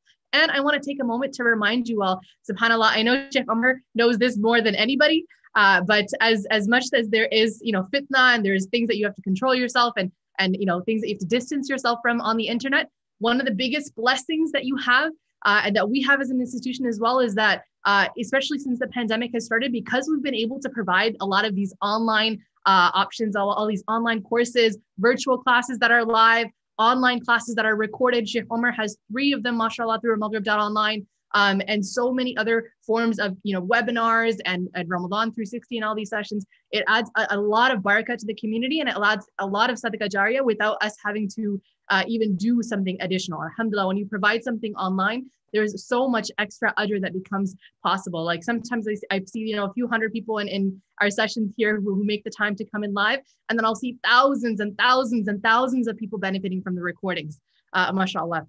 I want to encourage you guys while you are here and while you guys are trying to multiply your deeds and take the most of your last 10 nights to make sure that you also keep your Islamic institutions and especially as well Al-Maghrib, inshallah, in your da'as, and as well support them financially. So everything that we are able to do online, you guys have a share in the reward for that as well. It becomes a source of sadaqah jariyah for you guys. I, subhanAllah, over the last 10 nights and over the all of Ramadan and throughout the years, I'm always making dua for those who, when I was a younger student and I was taking advantage of Al-Maghrib scholarships, which is one of the things, the first option that you see on almaghrib.org/support is our scholarships. And you'll see that linked in your description as well if you're coming in from YouTube and Facebook. But I'm constantly making dua for those people who donated and it allowed me to take scholarships and attend my first few classes and actually, be able to benefit to the point that I, attended regularly and became a volunteer and then became part of the staff. And I see the hundreds of thousands of people who are benefiting year after year after year. Well over 150,000, nearly 200,000 regular students and unique students that we've had. And then subhanAllah, all the people who've seen things for free and caught things on YouTube and on Facebook and in so many different ways. So I encourage you guys, and you don't know how many du'as you're getting out of the process. You don't know how many people you're getting guided. I've shared the story before that someone who had messaged, who had asked a question to one of our instructors during our Ramadan 360 session, been able to do da'wah to a friend. And in the month of Ramadan, just a few days ago, was able to have that friend convert to Islam. So subhanAllah, even just a video here and there, the amount of positive feedback that we get and people converting and people coming to the deen, or people, being rescued from being distant from the deen, or family members, or fitna that's being erased from the community, alhamdulillah. There's so much good that you're part of when you are supporting something like this. So I encourage you guys, especially while you're trying to capitalize and multiply and do whatever you can to make the most of your last 10 nights that you have of Ramadan. Make sure that you make Al-Maghrib part of that process as well. And of course, continue that journey. Don't stop now. Make sure that the classes that you see Sheikh Omar Suleiman has classes on Faith Essentials, register for them. If you have time to attend live classes, make sure that you attend Sheikh Saad Taslim's Quranic Vibes class coming up. Don't let the journey stop now. That would be the biggest way to become, to lose out after this month ends. You guys are consistently coming in every single day, taking a class, engaging, benefiting. Make sure that you continue that, inshallah. And Farisa has dropped that in the chat for those who want to check out. almaghrib.org/vibes is the registration for Quranic Vibes. And if you want to kind of win the golden ticket to everything, and you want to kind of steal a show, inshallah, then I register for the all access pass. That's one of the options for the almaghrib.org/support. That's one of the options that you can purchase, is get access to everything. So all of the online classes that we're launching in the year, all of the live virtual classes that we have, and everything on Faith Essentials. That's like 70 something classes in total. Obviously, you can kind of control and you have lifetime access to certain things, so you'll have time to go through them. But that allows you to make this next year, inshallah, your year of ilm, inshallah ta'ala. Now, next, I don't want to take too much more time. I know we got a little long with that session, but I don't think anybody minded, alhamdulillah, about that. So inshallah, let's jump right into one of our final, because we have Sheikh Saad Taslim here today. We have 2 guest instructors the next couple of days, and then we have just a few more days left of Quranic reflection circles. Quranic Vibes is afterwards, inshallah. One of our final Quranic reflection circles on the topic, or on the title for Juz number 26, inshallah. Sheikh Saad has dropped that link into the chat. It's Surah Al-Hujurat, verse number 12. Sheikh, assalamu alaikum wa rahmatullahi wa barakatuh. How are you doing today? Wa alaikum assalam wa rahmatullahi wa barakatuh. I'm doing well. Alhamdulillah. It's good to be here. Alhamdulillah. Sheikh, are you feeling the feels? Are you feeling the I'm goodbye? already feeling the feels. I got the feels. It's so weird, subhanAllah. We have a little, I'm sure a lot of you have a little countdown for the end of Ramadan. You know how many days have passed. And like every star that we put on that chart is like, it's like heartbreak, subhanAllah. And for me also, it's like the reflection circles. Just counting down, we have a schedule for the days. I'm gonna miss these. Hopefully we can continue this vibe. We can continue this vibe in the Quranic Vibe seminar, inshallah ta'ala. So I'm looking forward to teaching that. I know we have that, because that it's just this, but a little bit more intense. So I'm looking forward to that, inshallah. I've got plenty of places, plenty of locations to teach. We got the East Coast here in the US, teaching across the world. I don't even remember all the dates, but inshallah, we're going to be able to do this. Inshallah. Actually, the first class is really soon after Ramadan. It's, I think, 3 weeks after Ramadan, June 5th to 6th with the East Coast. So those who are going to start feeling, preemptively, if you want to protect yourself from the loss of the Quranic reflection circles, I recommend, inshallah, registering for that to continue the journey. Sheikh, they say like it takes 21 days to build a habit. Now we're in this habit of reflecting. So we're going to need your advice on how to kind of, get out of the month and continue to do this until we have our little boost with Quranic. I was planning on speaking on that, on the last day, inshallah. Allow us to reach that day, but kind of how to keep continuing with reflecting upon the Quran, inshallah. Beautiful. All right, so to Hujurat verse 12, inshallah, let's jump into our reflections. Bismillah, Shaykh. Bismillah. Bismillah, alhamdulillah, wa salatu wa salamu ala rasulillah wa ala alihi wa sahbihi wa man walah. Allahumma la ilma lana illa ma 'allamtana innaka antal alimul hakim. اللهم علمنا ما ينفعنا وانفعنا بما علمتنا وزدنا علما يا رب العالمين. اللهم أرنا الحق حقا وارزقنا اتباعه وأرنا الباطل باطلا وارزقنا اجتنابه. اللهم لا سهل إلا ما جعلته سهلا وأنت تجعل الحزن إذا شئت سهلا. والسلام عليكم ورحمة الله وبركاته. Good to be back, alhamdulillah. Today we are in Juz number 26, approaching the end of the Quran. Juz number 26, we have quite a few surahs in this Juz. We have Surah Al-Ahqaf, all of it, Surah Muhammad, all of it, Surah Al-Fath, all of it, Al-Hujurat, which we're going to reflect upon a verse from it today, all of Al-Hujurat, all of Surah Qaf, and Al-Dhariyat until verse number 30, inshallah ta'ala. So today's verse is Surah Al-Hujurat, verse number 12. Once again, there were so many amazing verses to pick from. But this is a verse that I personally connect with, and I found a lot of benefit over the years. And there's just a lot to extract out of this verse. And, you know, a lot of these issues that are mentioned, actually in Surah Al-Hujurat as a whole, a lot of these issues are issues that continue to be issues. And so we all need reminders regarding these issues, and particularly what we're going to discuss today, inshallah. So if we could have someone recite for us, inshallah, the Arabic portion of this verse, or the Arabic of this verse. Alrighty, let's see. My memory is very, very bad. So I think everyone so far, I think, has read before. Sheikh, I might need a little bit of help. I want to see if I can get a new name, but I think everyone, mashallah, has read before, correct? Okay. I don't think Sister Gina has read, and I know she's been attending the Quran Revolution, right? Yes. So that's awesome. So let's get her to recite, inshallah ta'ala. That would be good. Sounds like a plan, inshallah. Awesome. So Ashida, you're welcome to share, to read Bismillah. Assalamu alaikum. Thank you. Yes, I'm a level 2, so yes. Alhamdulillah. I will do my best. Alhamdulillah. أعوذ بالله من الشيطان الرجيم. يا أيها الذين آمنوا اجتنبوا كثيرا من الظن إن تعدى ظن إثم ولا تجسسوا ولا يغتب ما بعدا أن يحب أحدكم أن يأكل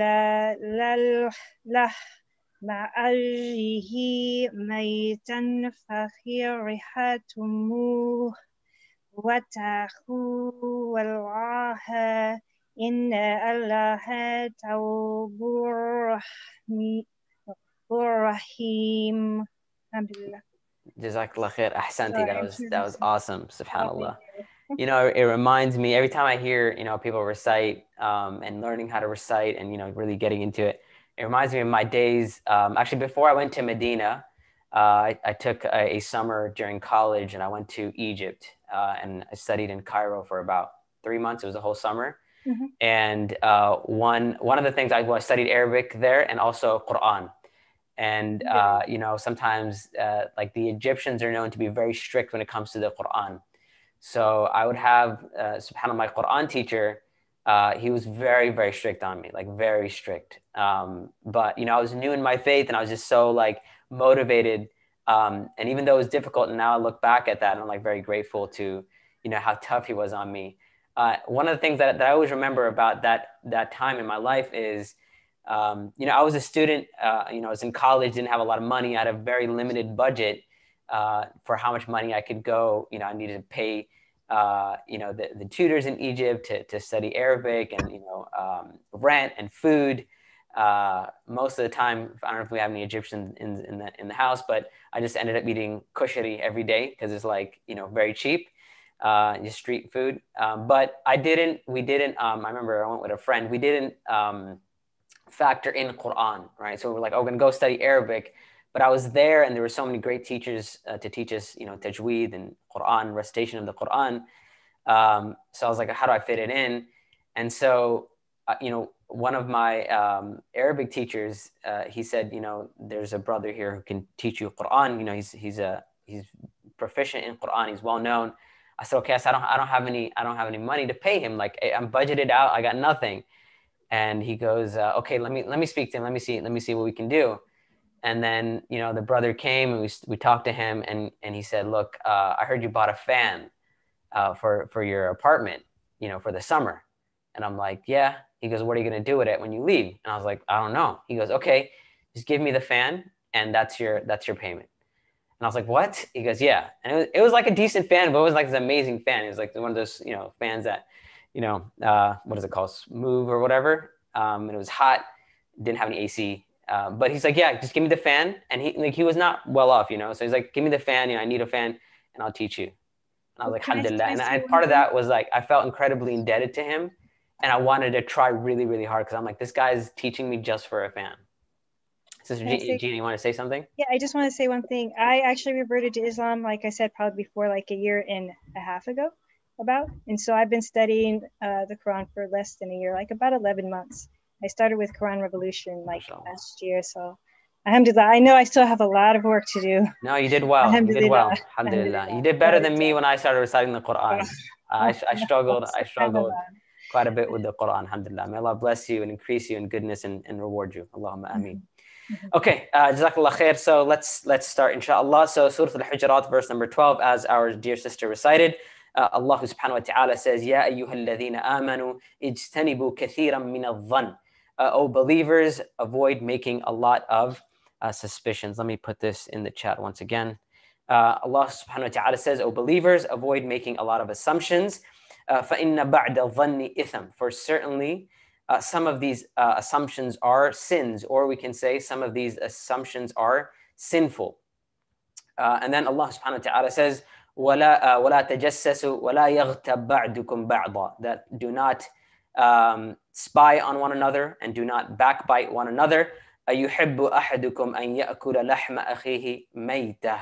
That would any of you like to eat the dead flesh of their brother? فَكَرِهْتُمُوهُ. Certainly you would despise that. You would hate that. That would be something very hated to you. وَاتَّقُوا اللَّهِ. And have the taqwa of Allah. Be conscious of Allah. إِنَّ اللَّهَ تَوَّابٌ رَحِيمٌ. Certainly Allah is the acceptor of repentance. Allah accepts repentance and the most merciful. Now let's break this down, inshallah ta'ala. The very beginning, Allah says, Ya ayyuhalladhina amanu ijtanibu kathiran min adh-dhann. As always, when Allah says, Ya ayyuhalladhina amanu, O believers, as Ibn Umar radiallahu anhu would say, that our ears should perk up. Meaning that Allah is directly speaking to us. Like as a believer, we identify as a believer. This is a statement Allah is calling out to us. So I know a lot of times we in the Quran, we hear like these instructions and these morals, and we start looking at other people, right? We're like, okay, that person does this, and they fall under this ayah, and that person does this and this and this, and we forget to look at ourselves. Or sometimes it's easier to criticize other people than criticize oneself. And so the first thing we should do is we should make this personal, right? And that's, as you know, part of reflecting the Quran, we've been working on this, making every verse personal. Like, how does it fit into my life? So once again, this should be a trigger for us to really think, okay, what is Allah saying to me now? If Allah is directly now speaking to me, okay, I better listen up. So Allah says, Ya ayyuhalladhina amanu, O believers, ijtanibu kathiran min adh-dhann. That avoid making a lot of suspicions, or avoid that doubtful thinking, being suspicious of other people. Inna ba'd adh-dhanni itham. That some of the assumptions are sinful, or some of that will be sins. Now, Allah mentions this here. It's very interesting because when we suspect someone of something, we often feel powerful, right? We often feel like we're in a position of power because we're now looking down upon someone, right? And that's why sometimes cops and authority, they feel good when they're in a position of power because they get to investigate other people. And sometimes people can, as we know, we have this problem in America, but people can get power hungry and they can abuse that power and so on and so forth. But here Allah subhanahu wa ta'ala is putting the one who is making this suspicion, Allah is putting them in a position where they have to watch out for themselves, right? That no, you're not in a position of power. Rather, you're in a position where you are susceptible, where you could be the quote unquote victim here, or you could be the casualty in what is happening here. You could be, or you are the one who could very, very well be in wrong, and you're the one who could suffer by going through this process. So instead of feeling like a person is in a position of power and they can now look down upon other people, once again, it is to look inward. And once again, with what we said, Allah says, Ya ayyuhalladhina amanu, O believers, right? So once again, making it personal, looking at ourselves and not looking at the others. Because when we start making assumptions, when we start suspecting other people, it's really easy to focus on that person. Right. Well, I'm just finding the truth. I'm just trying to expose the truth. I just want to know what happened. That person is at fault. And here Allah is saying, no, there's a very good chance that simply by suspecting someone or making assumptions about someone, you are at fault here. And this is what Allah said, that ba'da dhanni itham, that some of that suspicion is sin, or is sinfulness. And also some scholars mention here that this also means that if we keep making assumptions, if we keep going down that path of suspecting others, that sooner or later we will fall into sin. Maybe at some point we were not sinful, but sooner or later we go down that path and we adopt that as our way to suspect others all the time. Well, sooner or later we are going to fall into sin. We have the hadith of the Prophet ﷺ. He said, "Iyyakum wadh-dhann." He said, beware of suspicion or assumptions. فَإِنَّ الظَّنَّ أَكْذَبُ الْحَدِيثِ. For certainly, suspicion or assumptions is the worst of false speech, is the worst type of speech. And so now communicating that suspicion to others, and what we're going to talk about how, if it only stopped at suspicion, we might be able to get away. Maybe we might be able to get away with it. But in the vast majority of cases, it doesn't stop at assumptions. It doesn't stop at suspicions. There's a path that a person goes down, which is one of the reflections upon this verse. As when we look at it as a whole, we see a process that occurs, or a path that a person goes down, which begins with suspicion, which begins with making assumptions. And what we're talking about here is actually su'u dhann. Right? Su'u dhann is assuming the worst, right? Assuming the worst or thinking the worst in other people, and which is the opposite of husn al-dhann. And husn al-dhann is thinking or assuming the best. Husn al-dhann is a positive thing. We see something happen, we come across something, we say to ourselves, okay, what is a good explanation for this? What is a positive assumption for this? Rather than the su' al-dhann would be, well, what exactly, we start thinking bad of this person. Those of you who took deception, we spoke about this as one of the methods of deception of the shaitan, that shaitan uses su' al-dhann. He uses assuming the worst in other people as a way to get us to disobey Allah subhanahu wa ta'ala. And certainly in this verse, we see here that Allah is saying that from that suspicion, or amongst that suspicion or that assumptions, a person will fall into sin. May Allah subhanahu wa ta'ala protect us. If you've ever been in a position where you have to help people who are in conflict, or you've had to do some conflict resolution, one of the quickest and simplest ways to resolve conflict is for one or both parties to give the other party the benefit of the doubt, right? Is to assume the best, assume good, conflict immediately dies. One of the quickest ways, on the other hand, to exacerbate that conflict, to inflame the conflict, is for one or both parties to assume the worst, right? That immediately makes it where the conflict, it gets worse, and it's very hard to cut out that conflict because our mind begins to run wild. And even if a person comes and says, no, there's an explanation for this, there's an explanation for that. Well, when we let our minds go wild, right? When we let our thoughts go wild, there's no end to that. And we can keep coming up with more and more and more and more negative or bad assumptions about an individual. In my deception class, I usually give the example just to kind of like drive this point home of a situation where you think that there is no good assumption, right? And for us, the cure to that is we remind ourselves that even though I can't think of a good assumption or a good explanation, it doesn't mean that a good explanation doesn't exist. And sometimes our mind and heart is just so clouded with negative thoughts that we don't allow ourselves to think of a positive assumption. So this is why sometimes you'll hear people say like, oh, there's no positive, like there's no good assumption here, right? There's no positive way to look at this. Like this person, this person said this and they definitely meant this, right? Or they did it for this reason. A good example that I like to give is, especially, in nowadays when it comes to being online, and reading what people have said, and we think to ourselves, like it literally says this, like obviously they meant this. It's written right in front of me. But the reality is, even when things are written, there's so much that is missing. Context is missing. The tone is missing. Even emphasis on certain words can completely change the meaning of what the person meant.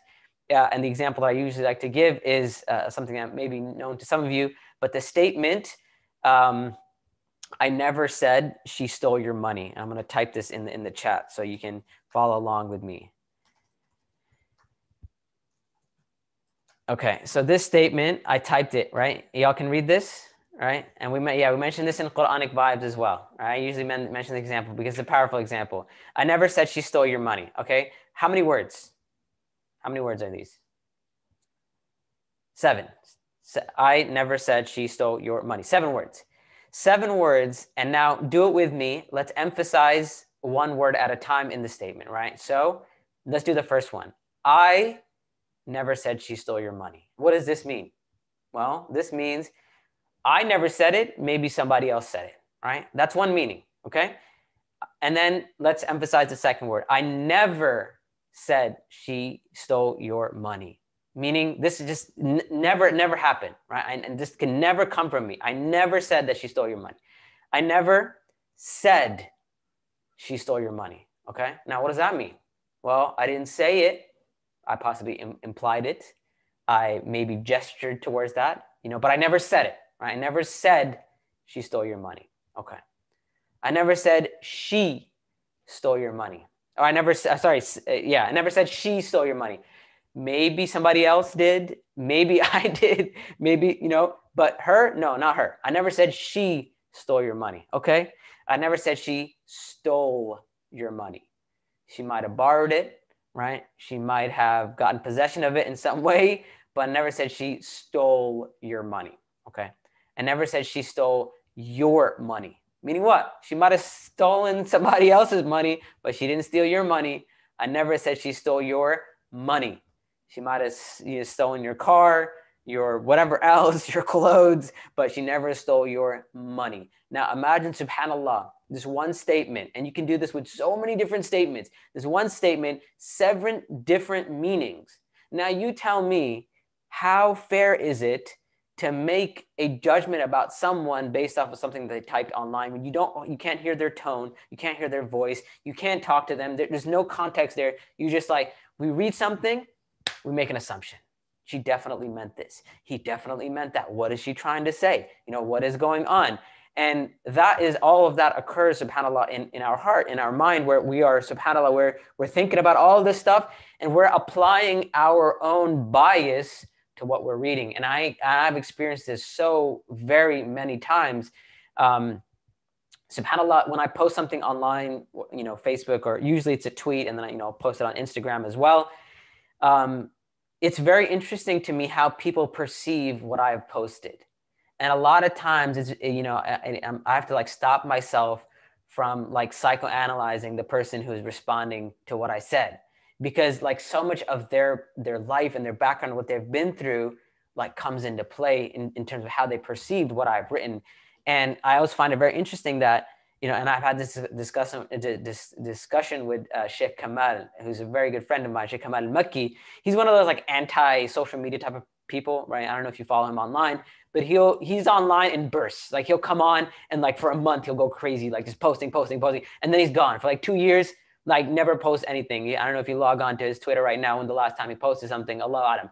But he's one of those people. But so I've had this conversation with him where he's we're talking about how you can post the most, the nicest, most feel-good statement in the world, right? Something which is very politically correct, the least offensive thing in the world. And there's going to be somebody who's I disagree, right? You know what? You're wrong, right? The person who finds an exception in everything that you say, right? You know what? In my experience, this and that.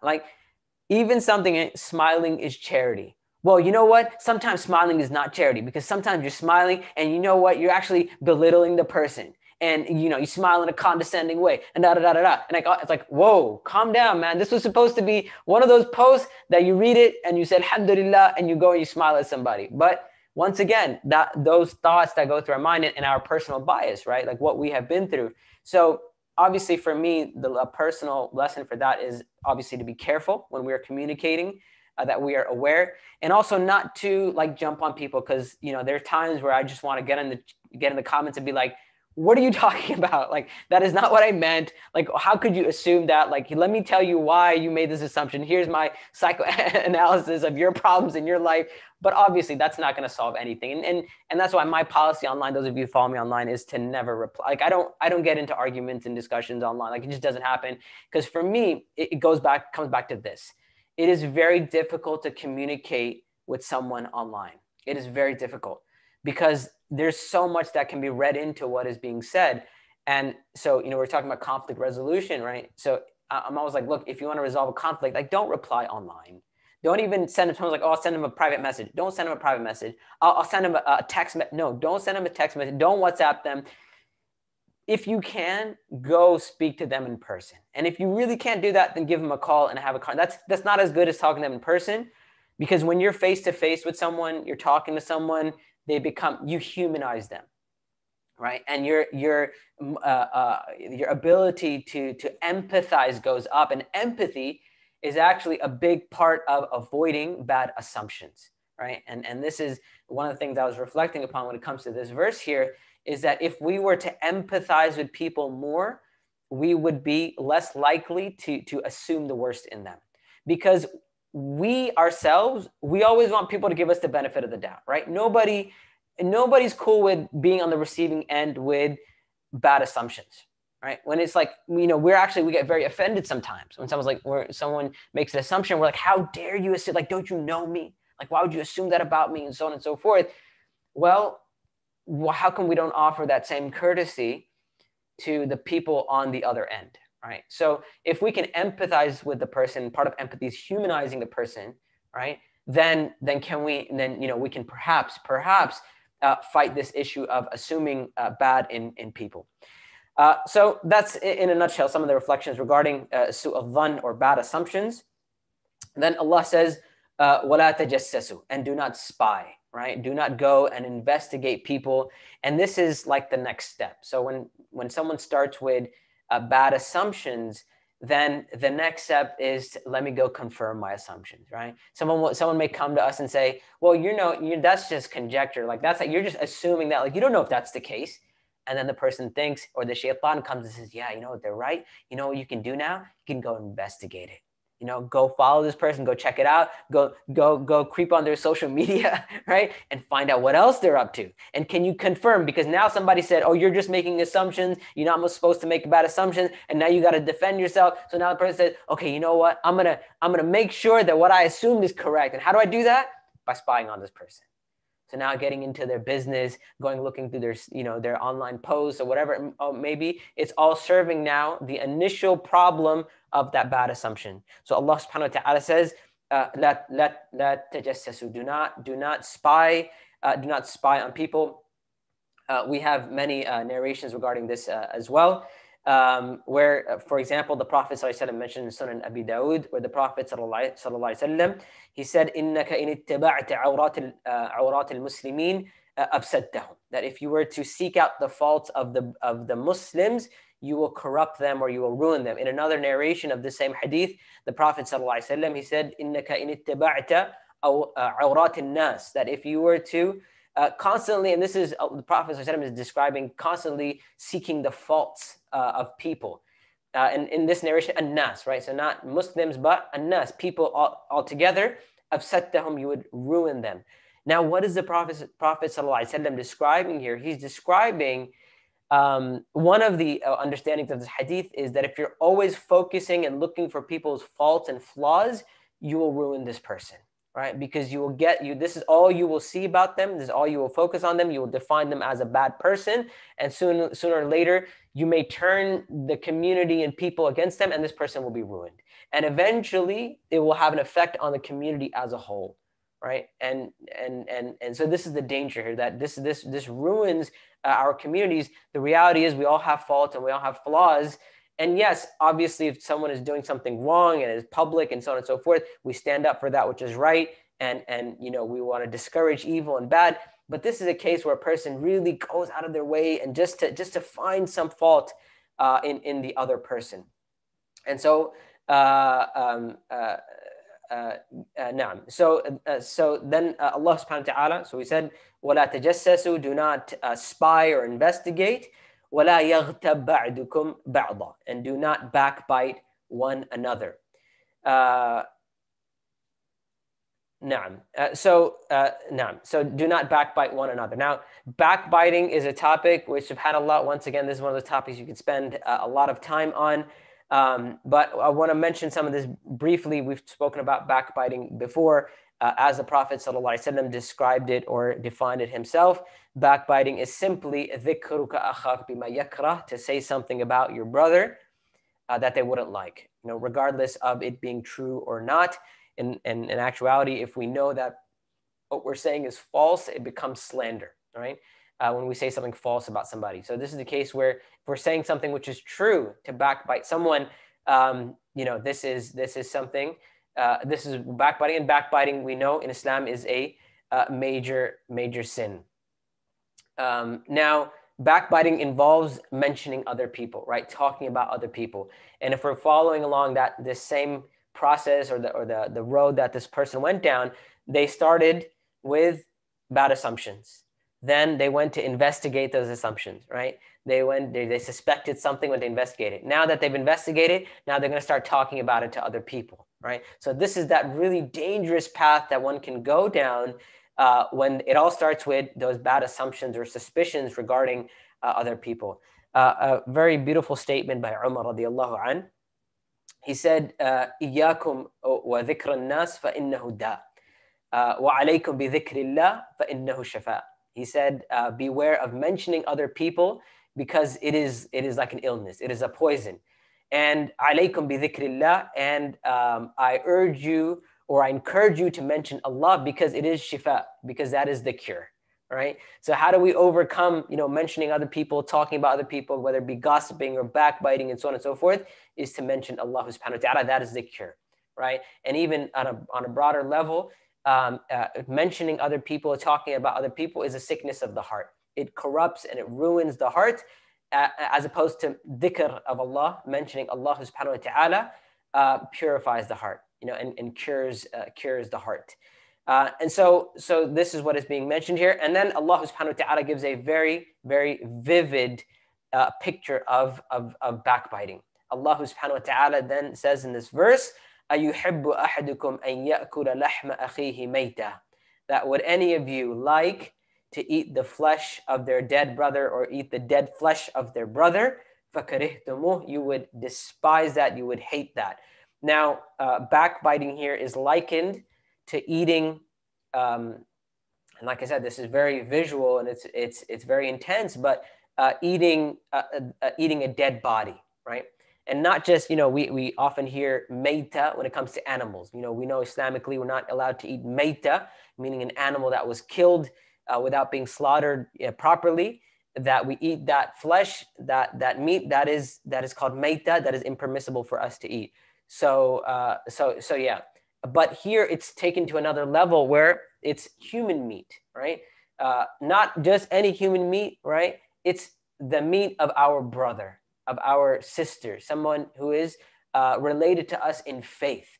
So the disgust that you're feeling now, and hopefully you're feeling disgust. If you're not feeling disgust, we got other problems, right? So hopefully you're feeling very disgusted right now. But that disgust, that the vast majority, other than like psychopaths and all that, the vast majority, like 99.9% of people, that disgust that you're feeling, Allah wants you to feel that disgust upon backbiting, upon mentioning people's ills and people's evils, or mentioning people's flaws, right? So that disgust, that is what we are supposed to feel. And also a reflection upon this part of the verse, Allah mentions eating the dead flesh of someone who is dead, right? Or eating the flesh of someone who is dead. If we were to eat the flesh of someone who is dead, would they know that we're eating their flesh? Yes or no? No, right? They're dead. It doesn't matter to them. Whatever happens to their body or whatever, they're dead. Likewise, a person who is being backbitten, they may be unaware. And actually, in this case, they're unaware. So who is the real loser in this case? Who is the real loser? Anyone? The person who is being backbitten, or the one who is doing the backbiting, right? The backbiter, the one who is eating. The person who's eating the dead flesh, they're the one who's the true loser. The one, jazakallah khair, jazakumullah khair, everyone who responded in the chat. But yeah, the one who is eating the dead flesh, they're the one who truly loses out. Likewise, the one who is being backbitten, they're not the loser. As a matter of fact, for them, if they're patient, it only increases them in their reward. And we have the example of the person who comes on the Day of Judgment.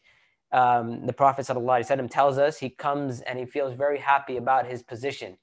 They come with their qiyam, they come with their siyam, they come with their sadaqah. They gave charity and they fasted and they prayed, and they're so proud, they're so happy. They have like a mountain of good deeds. And then a person is brought whom they harmed.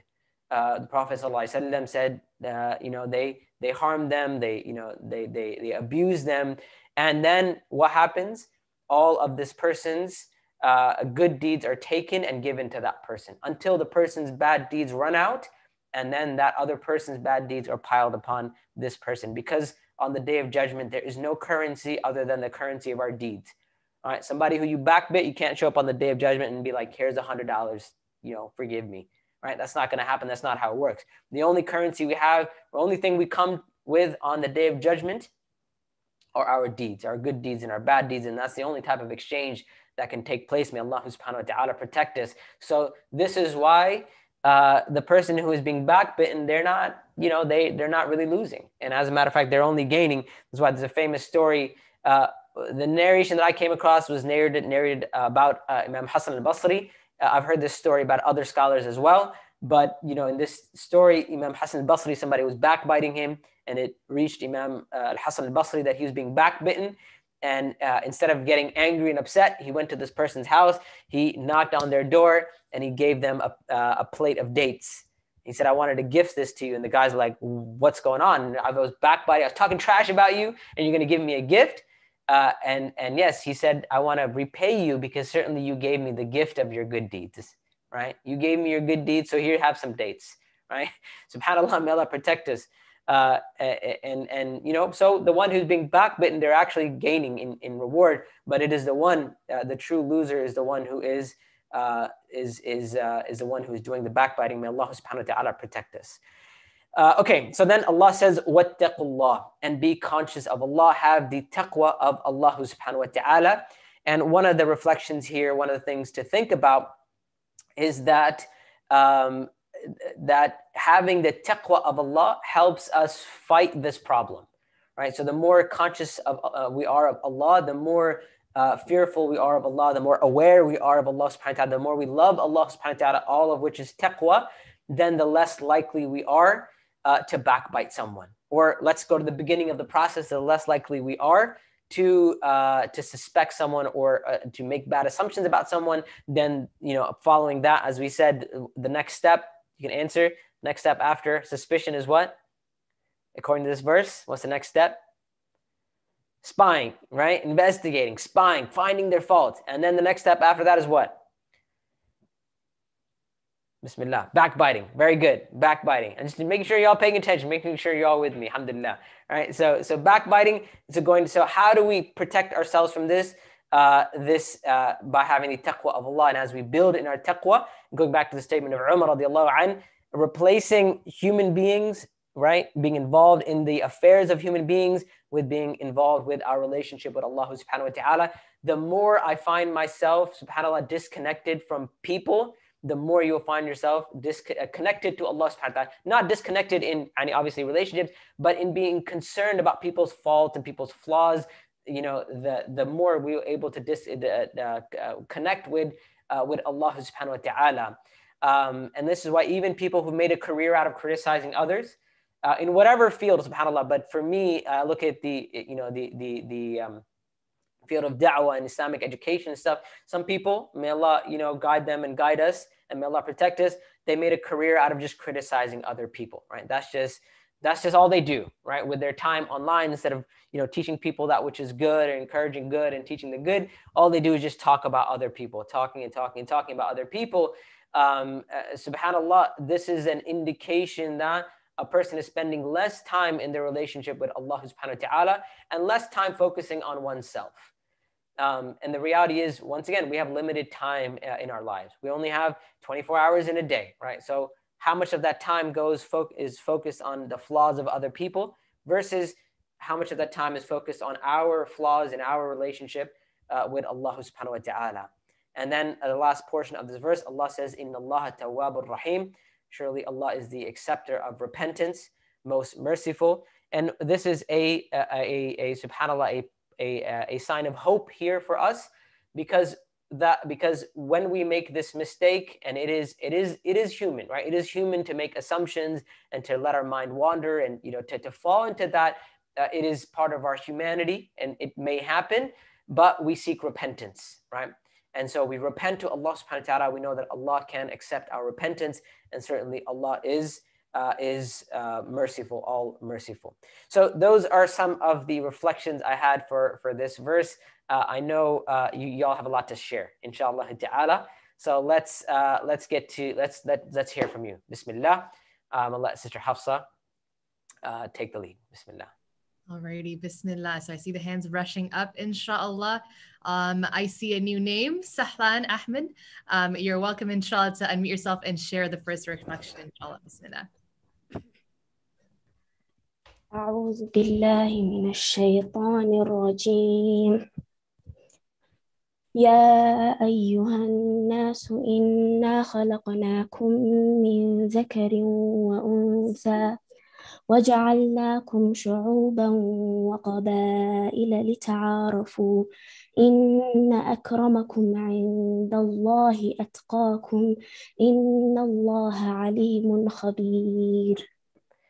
Jazakallah khair. Beautifully recited the next verse, which is actually an awesome verse as well.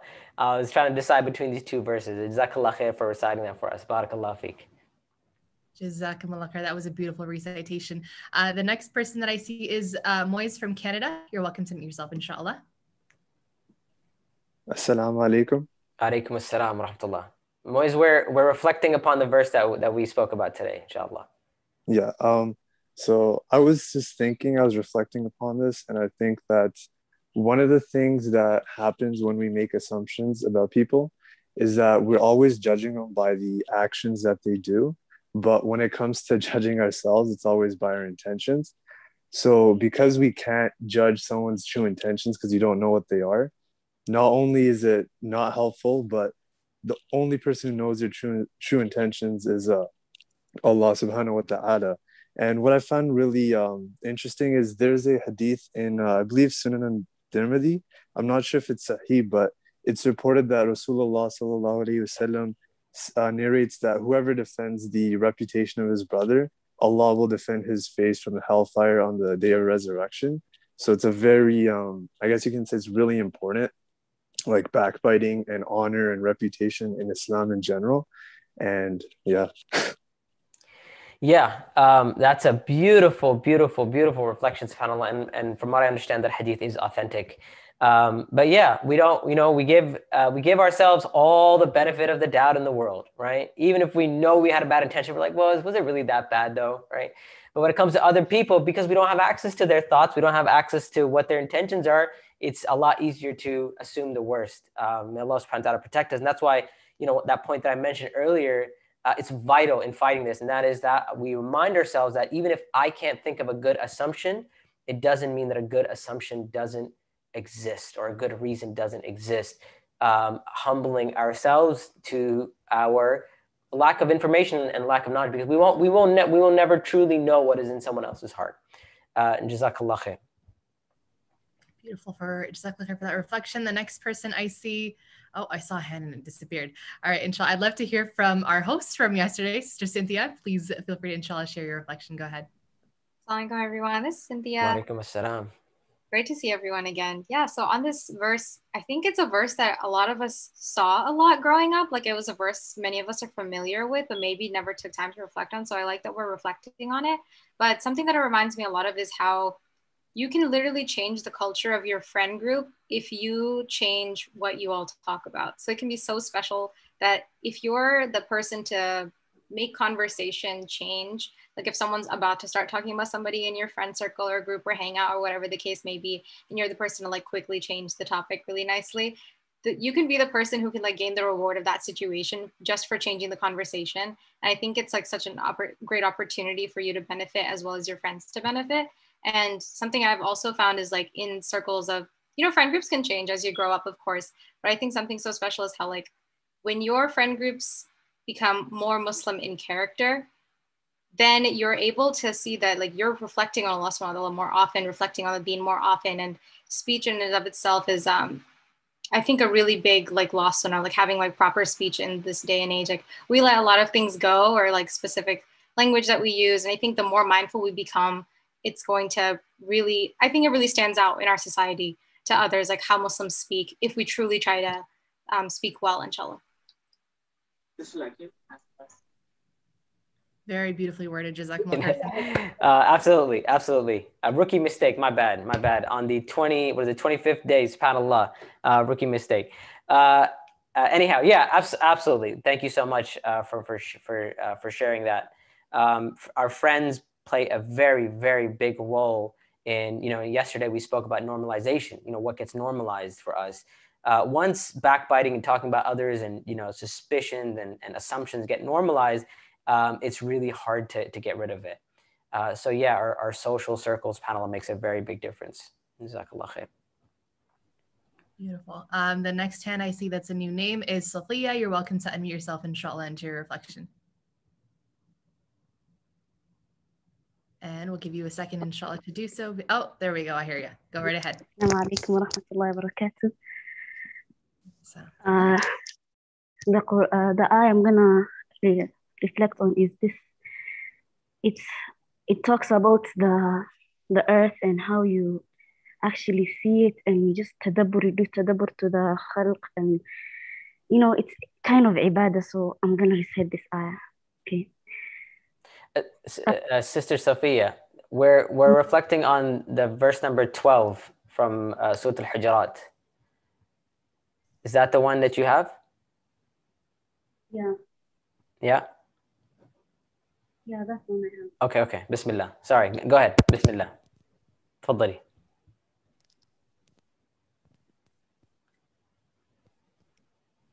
oh, Sophia, I don't think we can hear you just now. Please go ahead.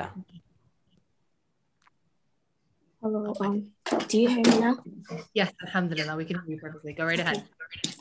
So what I understood from this ayah is actually that there are a lot of people in this world talk behind your back, say whatever they want, like say behind your back every time. And like every time you try to face them, they're here just saying like giving you bad negativity. But all you have to do is just pray to Allah and knowing that you're getting ajr from them, not like confronting them or like abusing them. That's not what we Muslims should do. And also that we should also try to convince them to stop doing this. Maybe we might get ajr from them. And also we might also tell them to like share their opinion about not spreading backbiting and stuff like that. So what I would benefit everyone here today, it would be that if you have a friend maybe somewhere that like who backbites all the time or like do something bad, just try to stop them, because that's what we Muslims are for, to try to stop people and tell them what's good for them. So I hope that benefited everyone. Jazakallah khair. Jazakallah khair. Thank you so much for sharing that. Beautiful. The next reflection that I want to hear, inshallah, I think Ibrahim is a new hand. Inshallah it is. Ibrahim, go right ahead and mute yourself so that we can hear you. Yeah, assalamu alaikum wa rahmatullahi wa barakatuh. Wa alaikum assalam wa rahmatullahi wa barakatuh.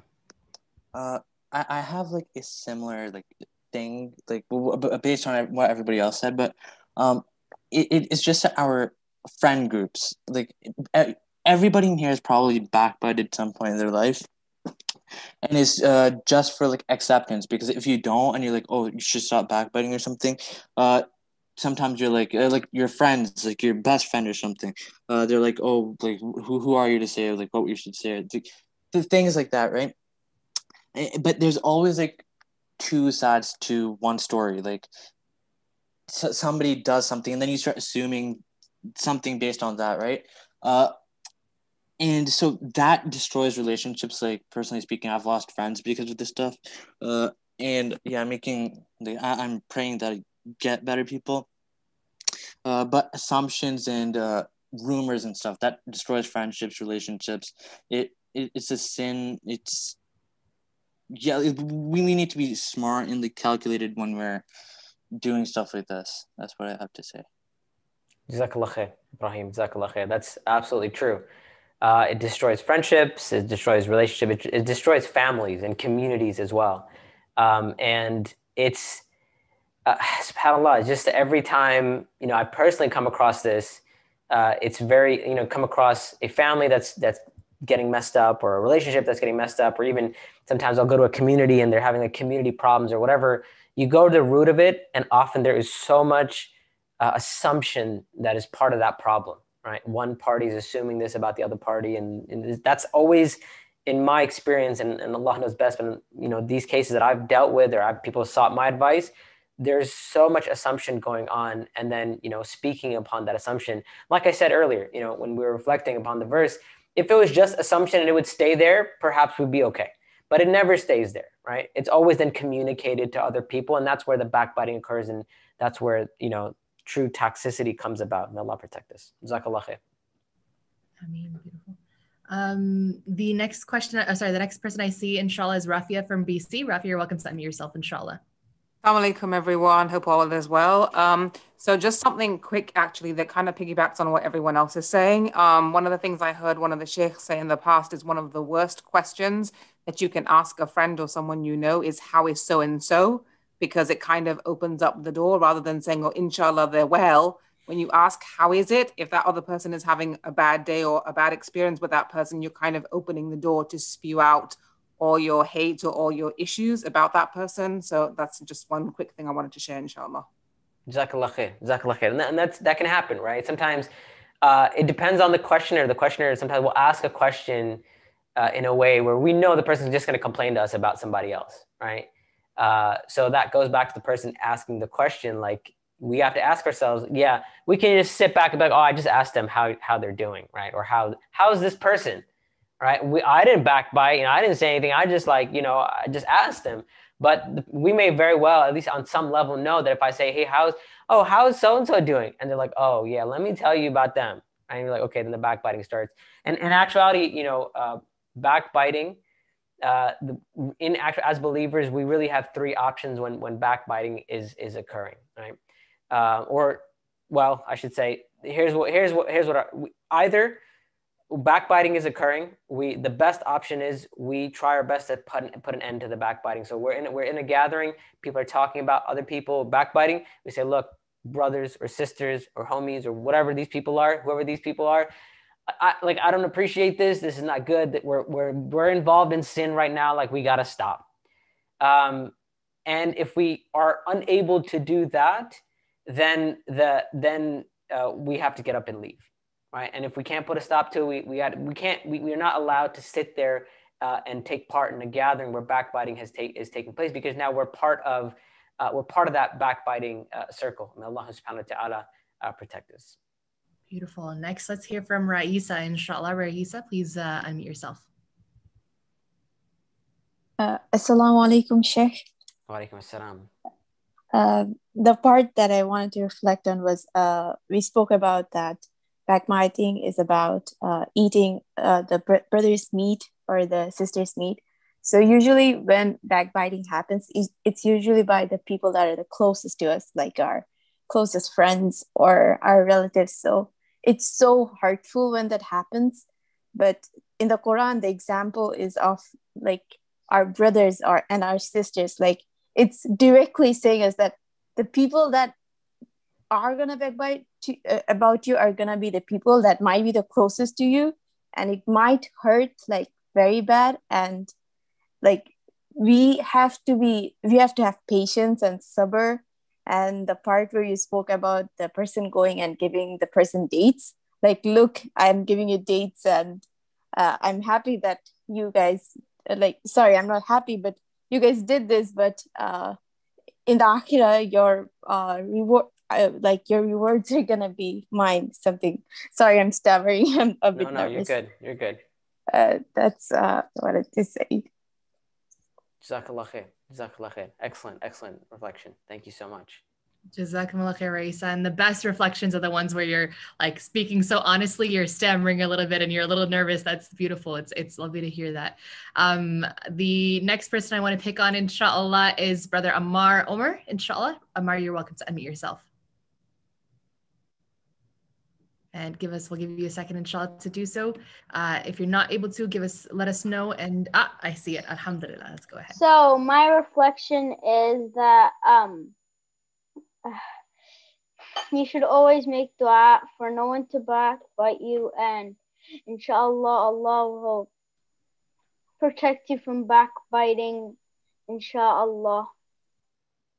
Absolutely. That's an excellent point. Dua, as I said, this is a human problem, and especially when it becomes a habit, and getting rid of these issues is not always easy. So making dua definitely has to be a really big part of ridding ourselves of this issue. Jazakallah khair, Ammar. Jazakallah khair. I think take one more reflection, inshallah. Oh wow! I was waiting for you to be like, "Oh, we're running out of time." And I was like, "Man, I think she's enjoying the session today." No, I've just been looking at more and more people. Alhamdulillah. Oh wow, subhanallah. Yes, this is going to be a hard one, but we were missing you in the beginning, Brother Ali Imran. People were asking where you were in the chat, so inshallah, let's hear from you before we close. Go right ahead. Bismillah, alhamdulillah, wassalatu wassalamu ala rasulillah. No pressure. Yeah, I'll take my time speaking. All right. Assalamu alaikum, Sheikh. Alaikum salam. I wanted to talk about backbiting from the perspective of a leader, because I have my Islamic studies background. I took Shu'ba in Baguio City. It's north of Philippines. Okay, it's a 2-year program that when you graduate from there, it's equivalent to a high school diploma. So after that, you can study abroad. You take Sharia courses abroad like that. So in my second year of being a student there in that school, the sheikhs made me the Amirul Tullab, the leader of the students there.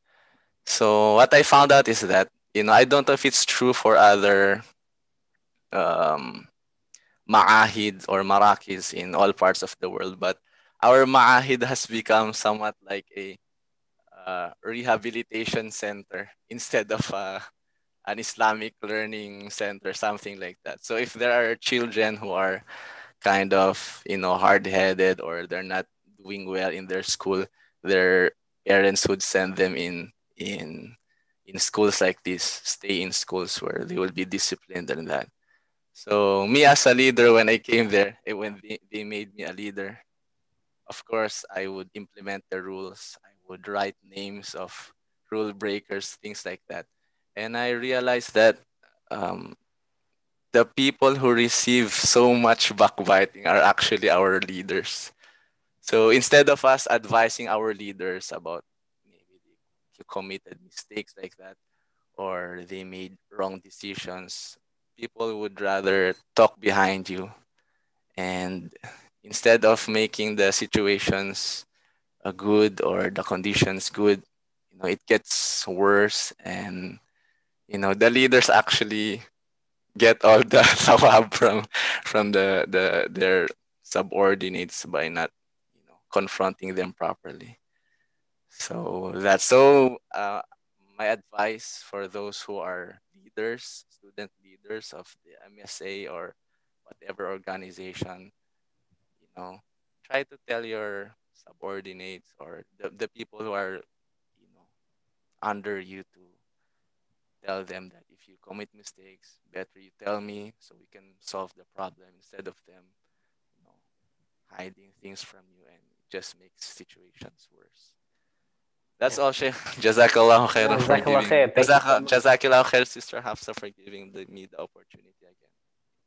Barakallah feek. I got nothing to add, man. That was good. That was beautiful. Jazakallah khair. Jazakallah khair. Thank you so much. Alrighty, well done. Jazakallah everyone for tuning in for day number 25. We're closing in, unfortunately, on the finale of Quranic Reflection Circles we mentioned earlier and of Ramadan 360. I do want to take a second, inshallah, before we officially close off, just to ask you guys on a personal level, and I know we mentioned this earlier in the session as well, but alhamdulillah, all the programs, all the free things that we're able to offer through Al-Maghrib, all the resources that we're able to offer and the people that we're able to guide is only possible because of all of your efforts, your attendance, your consistency, and your support as well. And alhamdulillah, there have been, especially when COVID hit initially, there have been hundreds of people, hundreds and thousands of students who've supported us through a tougher year than we anticipated as an institution. And we were able to come back not just the same way, but much stronger than we had even pre-COVID in terms of the amount of value that we were able to provide to the community, the amount of free programs, the amount of series, Ramadan 360, the Hijjah 360, Family First, everything that we possibly could with the resources that we had. And as an institution, we were very well equipped to take things to the next level and to bring them through to the online world, alhamdulillah. But it's only possible through the support of our students. And we're asking for that support again, inshallah. I know we've dropped the link into the chat as well for maghrib.org/support. It links to our LaunchGood page, which allows you guys as students to help other students as well to benefit from the experiences that you've had, to come into classes where they may not be able to afford the full tuition, and as well allows you to benefit at the same time, so that you giving back to the institution enables you to actually get access to classes, to full access to Faith Essentials for a year, lifetime access to other resources, alhamdulillah, as well. So I would love for you guys, as we're closing off the month, we're kind of losing time and opportunities are very minimal, to help us, and today, inshallah, to come through and help us raise $10,000 towards the LaunchGood campaign, inshallah.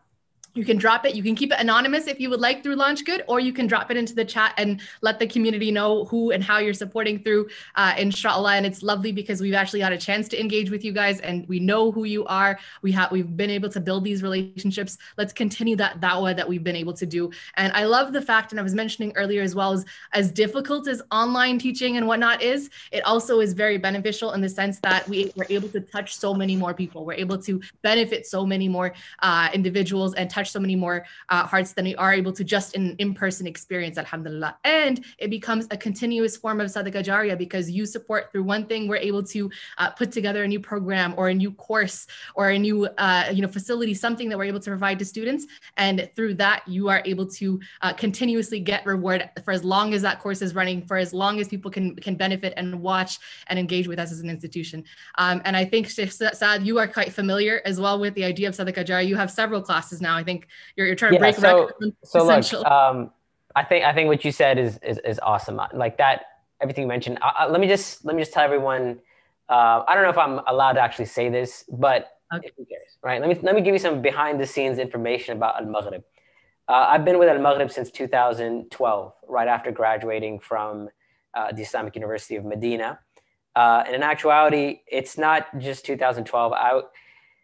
I was a student at Al-Maghrib when Al-Maghrib started, the very birth of Al-Maghrib.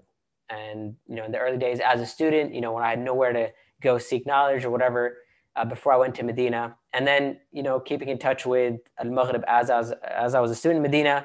And then upon graduating, being hired by Al-Maghrib. So I felt like and it's weird to say this, but my whole journey in Islam has been with Al-Maghrib. Right, which is I don't know how to describe that to people, but that's just my journey in Islam has always been like associated with Al-Maghrib, but so when the pandemic hit, right, and like I said, this is like behind the scenes stuff, and I don't even know if I'm supposed to share this. I might get in trouble for this, but whatever, were they gonna fire me after 10 years? Who knows, right? But when the pandemic hit, I know, subhanAllah, I was very curious to see how different organizations are going to react to the financial strain that the pandemic is going to cause. And it felt very good to me to see that Al-Maghrib was really, like, as an organization and, Al-Maghrib HQ, they really had two main concerns. Their first concern was, and it's not, one is not above the other, but these are the two main concerns. One of their concerns was, how do we continue to educate people and provide Islamic education for people now that everyone's quarantined, because we're such a big part of people's lives and they're part of their deen. And, you know, we've always been there. And now it's almost like we have our hands shackled because a lot of our stuff was on site. And so that was their main concern. And they're like, you know, they really worked hard to be like, you know, we have to continue to provide for the students. And second of all, they were concerned about their instructors, which, wallahi, to me, it meant a lot. Because, you know, some instructors, you know, they're a lot like people like me, like a lot of most of what I do, not all of it, but most of what I do, it's, you know, it's a lot of it is with Al-Maghrib. And, you know, there were a lot of people in that space, a lot of imams and so on and so forth, who were struggling. And so Al-Maghrib was like, okay, so how can we help? And so that to me, and this has always been my experience with Al-Maghrib, and I'm not trying to overpraise them or anything like that. You know, they don't pay me to do that. But this is one reason why I have stuck with Al-Maghrib. You know, organizations come and go and you have, you know, new classes and this and that or whatever. But for me, that human connection has always been very, very important, that Al-Maghrib. And I know sometimes for the students, they may get the impression that, you know, Al-Maghrib is a business, right? They're trying to make more money. Like people are like, why do classes cost so much money and blah, blah. And even now, I'm sure some people think, like, why are they raising money or whatever?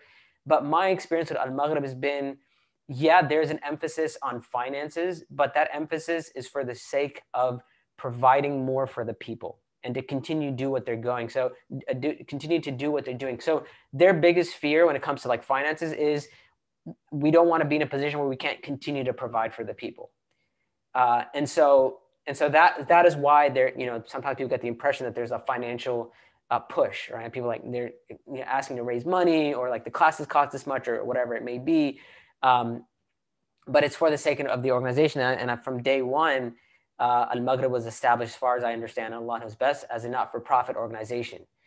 So there's nobody out there like chilling with like millions in the bank account, like, oh, I got rich off of Al-Maghrib. Like that doesn't happen, right? Whatever Al-Maghrib makes goes back into Al-Maghrib. It goes back into growing Al-Maghrib, hiring new instructors. And, you know, when I joined Al-Maghrib, there were a handful of instructors.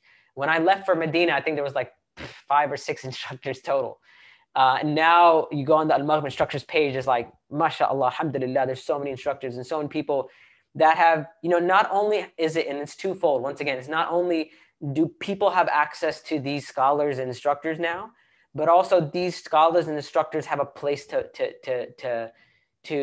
educate others. They have a place to go. And I think I mentioned this in one of our live sessions, was that when I went to go study at Medina, you know, Al-Maghrib was brand new. There weren't any other organizations. There was a lot of students had this fear of like, what are we going to do when we graduate? Like, who's going to hire us? Are we going to have to become an imam and be like abused at a masjid somewhere? Because there weren't a lot of organizations, but Al-Maghrib really set the tone and allowed for, you know, people to come back and be like, and I could honestly come back and be like, yeah, I work for Al-Maghrib. What else do you do? No, I work for Al-Maghrib, and then I do what I want to do, right? Al-Maghrib over the years has given me the freedom to really be myself. If I was working, I'll tell you, and once again, I hate to like bear all right now, right? But something about the last 10 days of Ramadan just makes me want to, you know, talk more, tell more.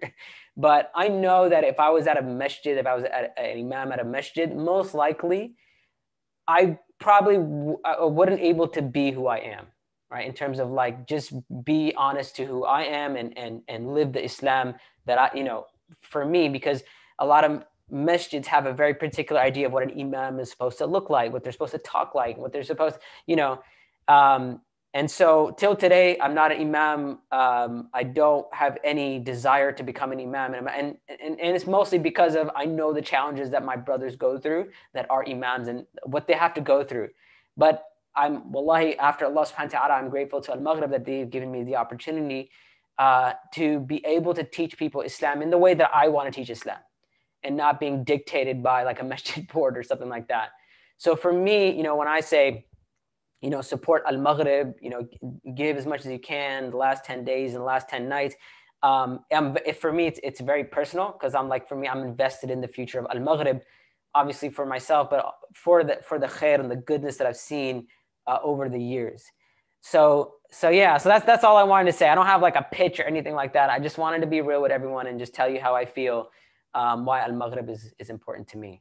And yeah, all that stuff about sadaqah jariyah and all that stuff is all valid and it's all good. I think Sister Hafsa did an amazing job mentioning all that. Wallahu ta'ala a'lam. Yeah, I'm glad that you mentioned actually, Sheikh, subhanAllah. I don't think a lot of people know, and I know a lot of institutions were hit hard by COVID. I think a lot of, like, everyone across the board, people and institutions were hit hard. But we were at a point initially last year, especially like right before Ramadan, subhanAllah, the timing was really bad, that that we weren't sure if we could make it through the entire month of Ramadan. It was going to be like, okay, by the end of the month, like if we don't have anything coming through, and there were staff members that were donating parts of their salaries to keep us going, subhanAllah, that were like, hey, you don't have to pay me this much this month, or that we're giving back to the organizations, but just so that we could continue the da'wah until at least we hit Ramadan and then figure out what to do after that. It was subhanAllah, I honestly, I have goosebumps right now because it was such a strange time that an institution that had been going for nearly 20 years was just with that hit, like almost at a point of closing down our doors. And it was only because of the support of people from that Ramadan that we were able to continue running as our own organization, and then to, you know, bring things back. We didn't have on-site anymore, and then we went to virtual seminars, and you've been a big part of that as well, Sheikh. You know, giving students an even better experience in terms of the amount of questions that they get answered, the amount of engagement and connection that they have to their instructors and to the community worldwide, as opposed to just within their local areas. That was only possible because of those people who helped us last Ramadan. May Allah reward them immensely and grant them Jannah, Ameen, because that allowed us to continue for the next few months. Unfortunately, we're still not back on site. We still don't have access to our regular on-site audiences. We've done as much as we can to continue giving back and to have new types of courses, but that used to be our bread and butter for the longest time, and it's still not possible due to the ongoing pandemic for that to continue. So this allows us to, you know, bit by bit, course by course, we keep going, but we're still often at times where we're like one month to month as an organization where it's like, okay, this month, okay, thank God, alhamdulillah. This month, okay, everyone's worried again.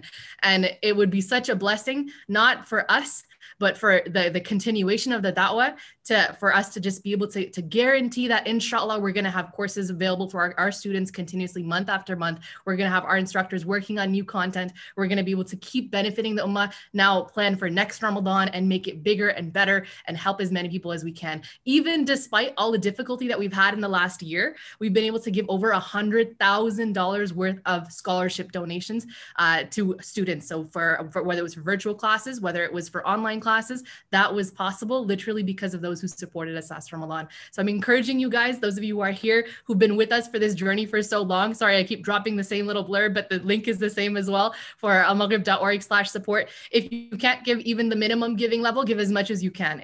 This is the point where like you don't think about the amounts, just think about whatever you can feasibly support us with, inshallah. And as I mentioned before, and as the Sheikh has mentioned as well, is that this is an ongoing charity. It doesn't stop at, you know, the one course. It doesn't stop at the one thing. I still make the odds for those who supported me, who made it possible for me to become a student. And like Sheikh Saad, you mentioned that it's been basically your journey with Islam. It's the same for some of our instructors now. Some of our instructors started off as, you know, gangly little young students, you know, grew up, took courses throughout, and then graduated. Sheikh Majid Mahmoud, Sheikh Suleiman Hani are graduates of Al-Maghrib, who then became instructors themselves as well. So that's the next generation. That the intention of the organization is to continue on for decades and decades to come. And it's our students who are building themselves up to get to that point. It's the community that's made that possible, but we do need the support to continue, inshallah, in that journey. And it's still sometimes, unfortunately, it's still like, you know, hit or miss month by month. So if you guys can support us, I encourage you guys, if one person can donate 1,000, if someone else can donate $20, $10, whatever it is you can feasibly afford, please do, inshallah. Head over to almaghrib.org/support, inshallah, and be part of that journey with us. I want to end us off here, inshallah. I'll let you guys know, inshallah, how our support campaign is going, and I'll keep you guys updated, inshallah, the next few days. But alhamdulillah, you guys have gifted us an extra 15 minutes, and I want to thank you genuinely, those of you who stuck around. Just, mashallah, the community is so amazing, even despite the fact that we're over time. May Allah accept from all of you your sacrifices of time and sleep and your donations. Ameen ya Rab. Jazakumullah khair as well, Sheikh Saad, for making this an ongoing series. It's not easy as an instructor to come on and to be fasting and to keep going, Even myself, I get backups. You unfortunately don't have that luxury to have someone just come in last minute, but may Allah accept it from you and the sacrifices of your family as well. Ameen. We'll close off here. I want to see all of you, inshallah, with Sheikh Saad tomorrow at our Shukr webinar starting at 2 p.m. Head over to maghrib.org/webinar to register so that you don't miss out. And we will catch you then. Take care, everyone. Keep us all in your du'as over the last 10 nights. And we will see you tomorrow. Assalamu alaikum wa rahmatullahi wa barakatuh.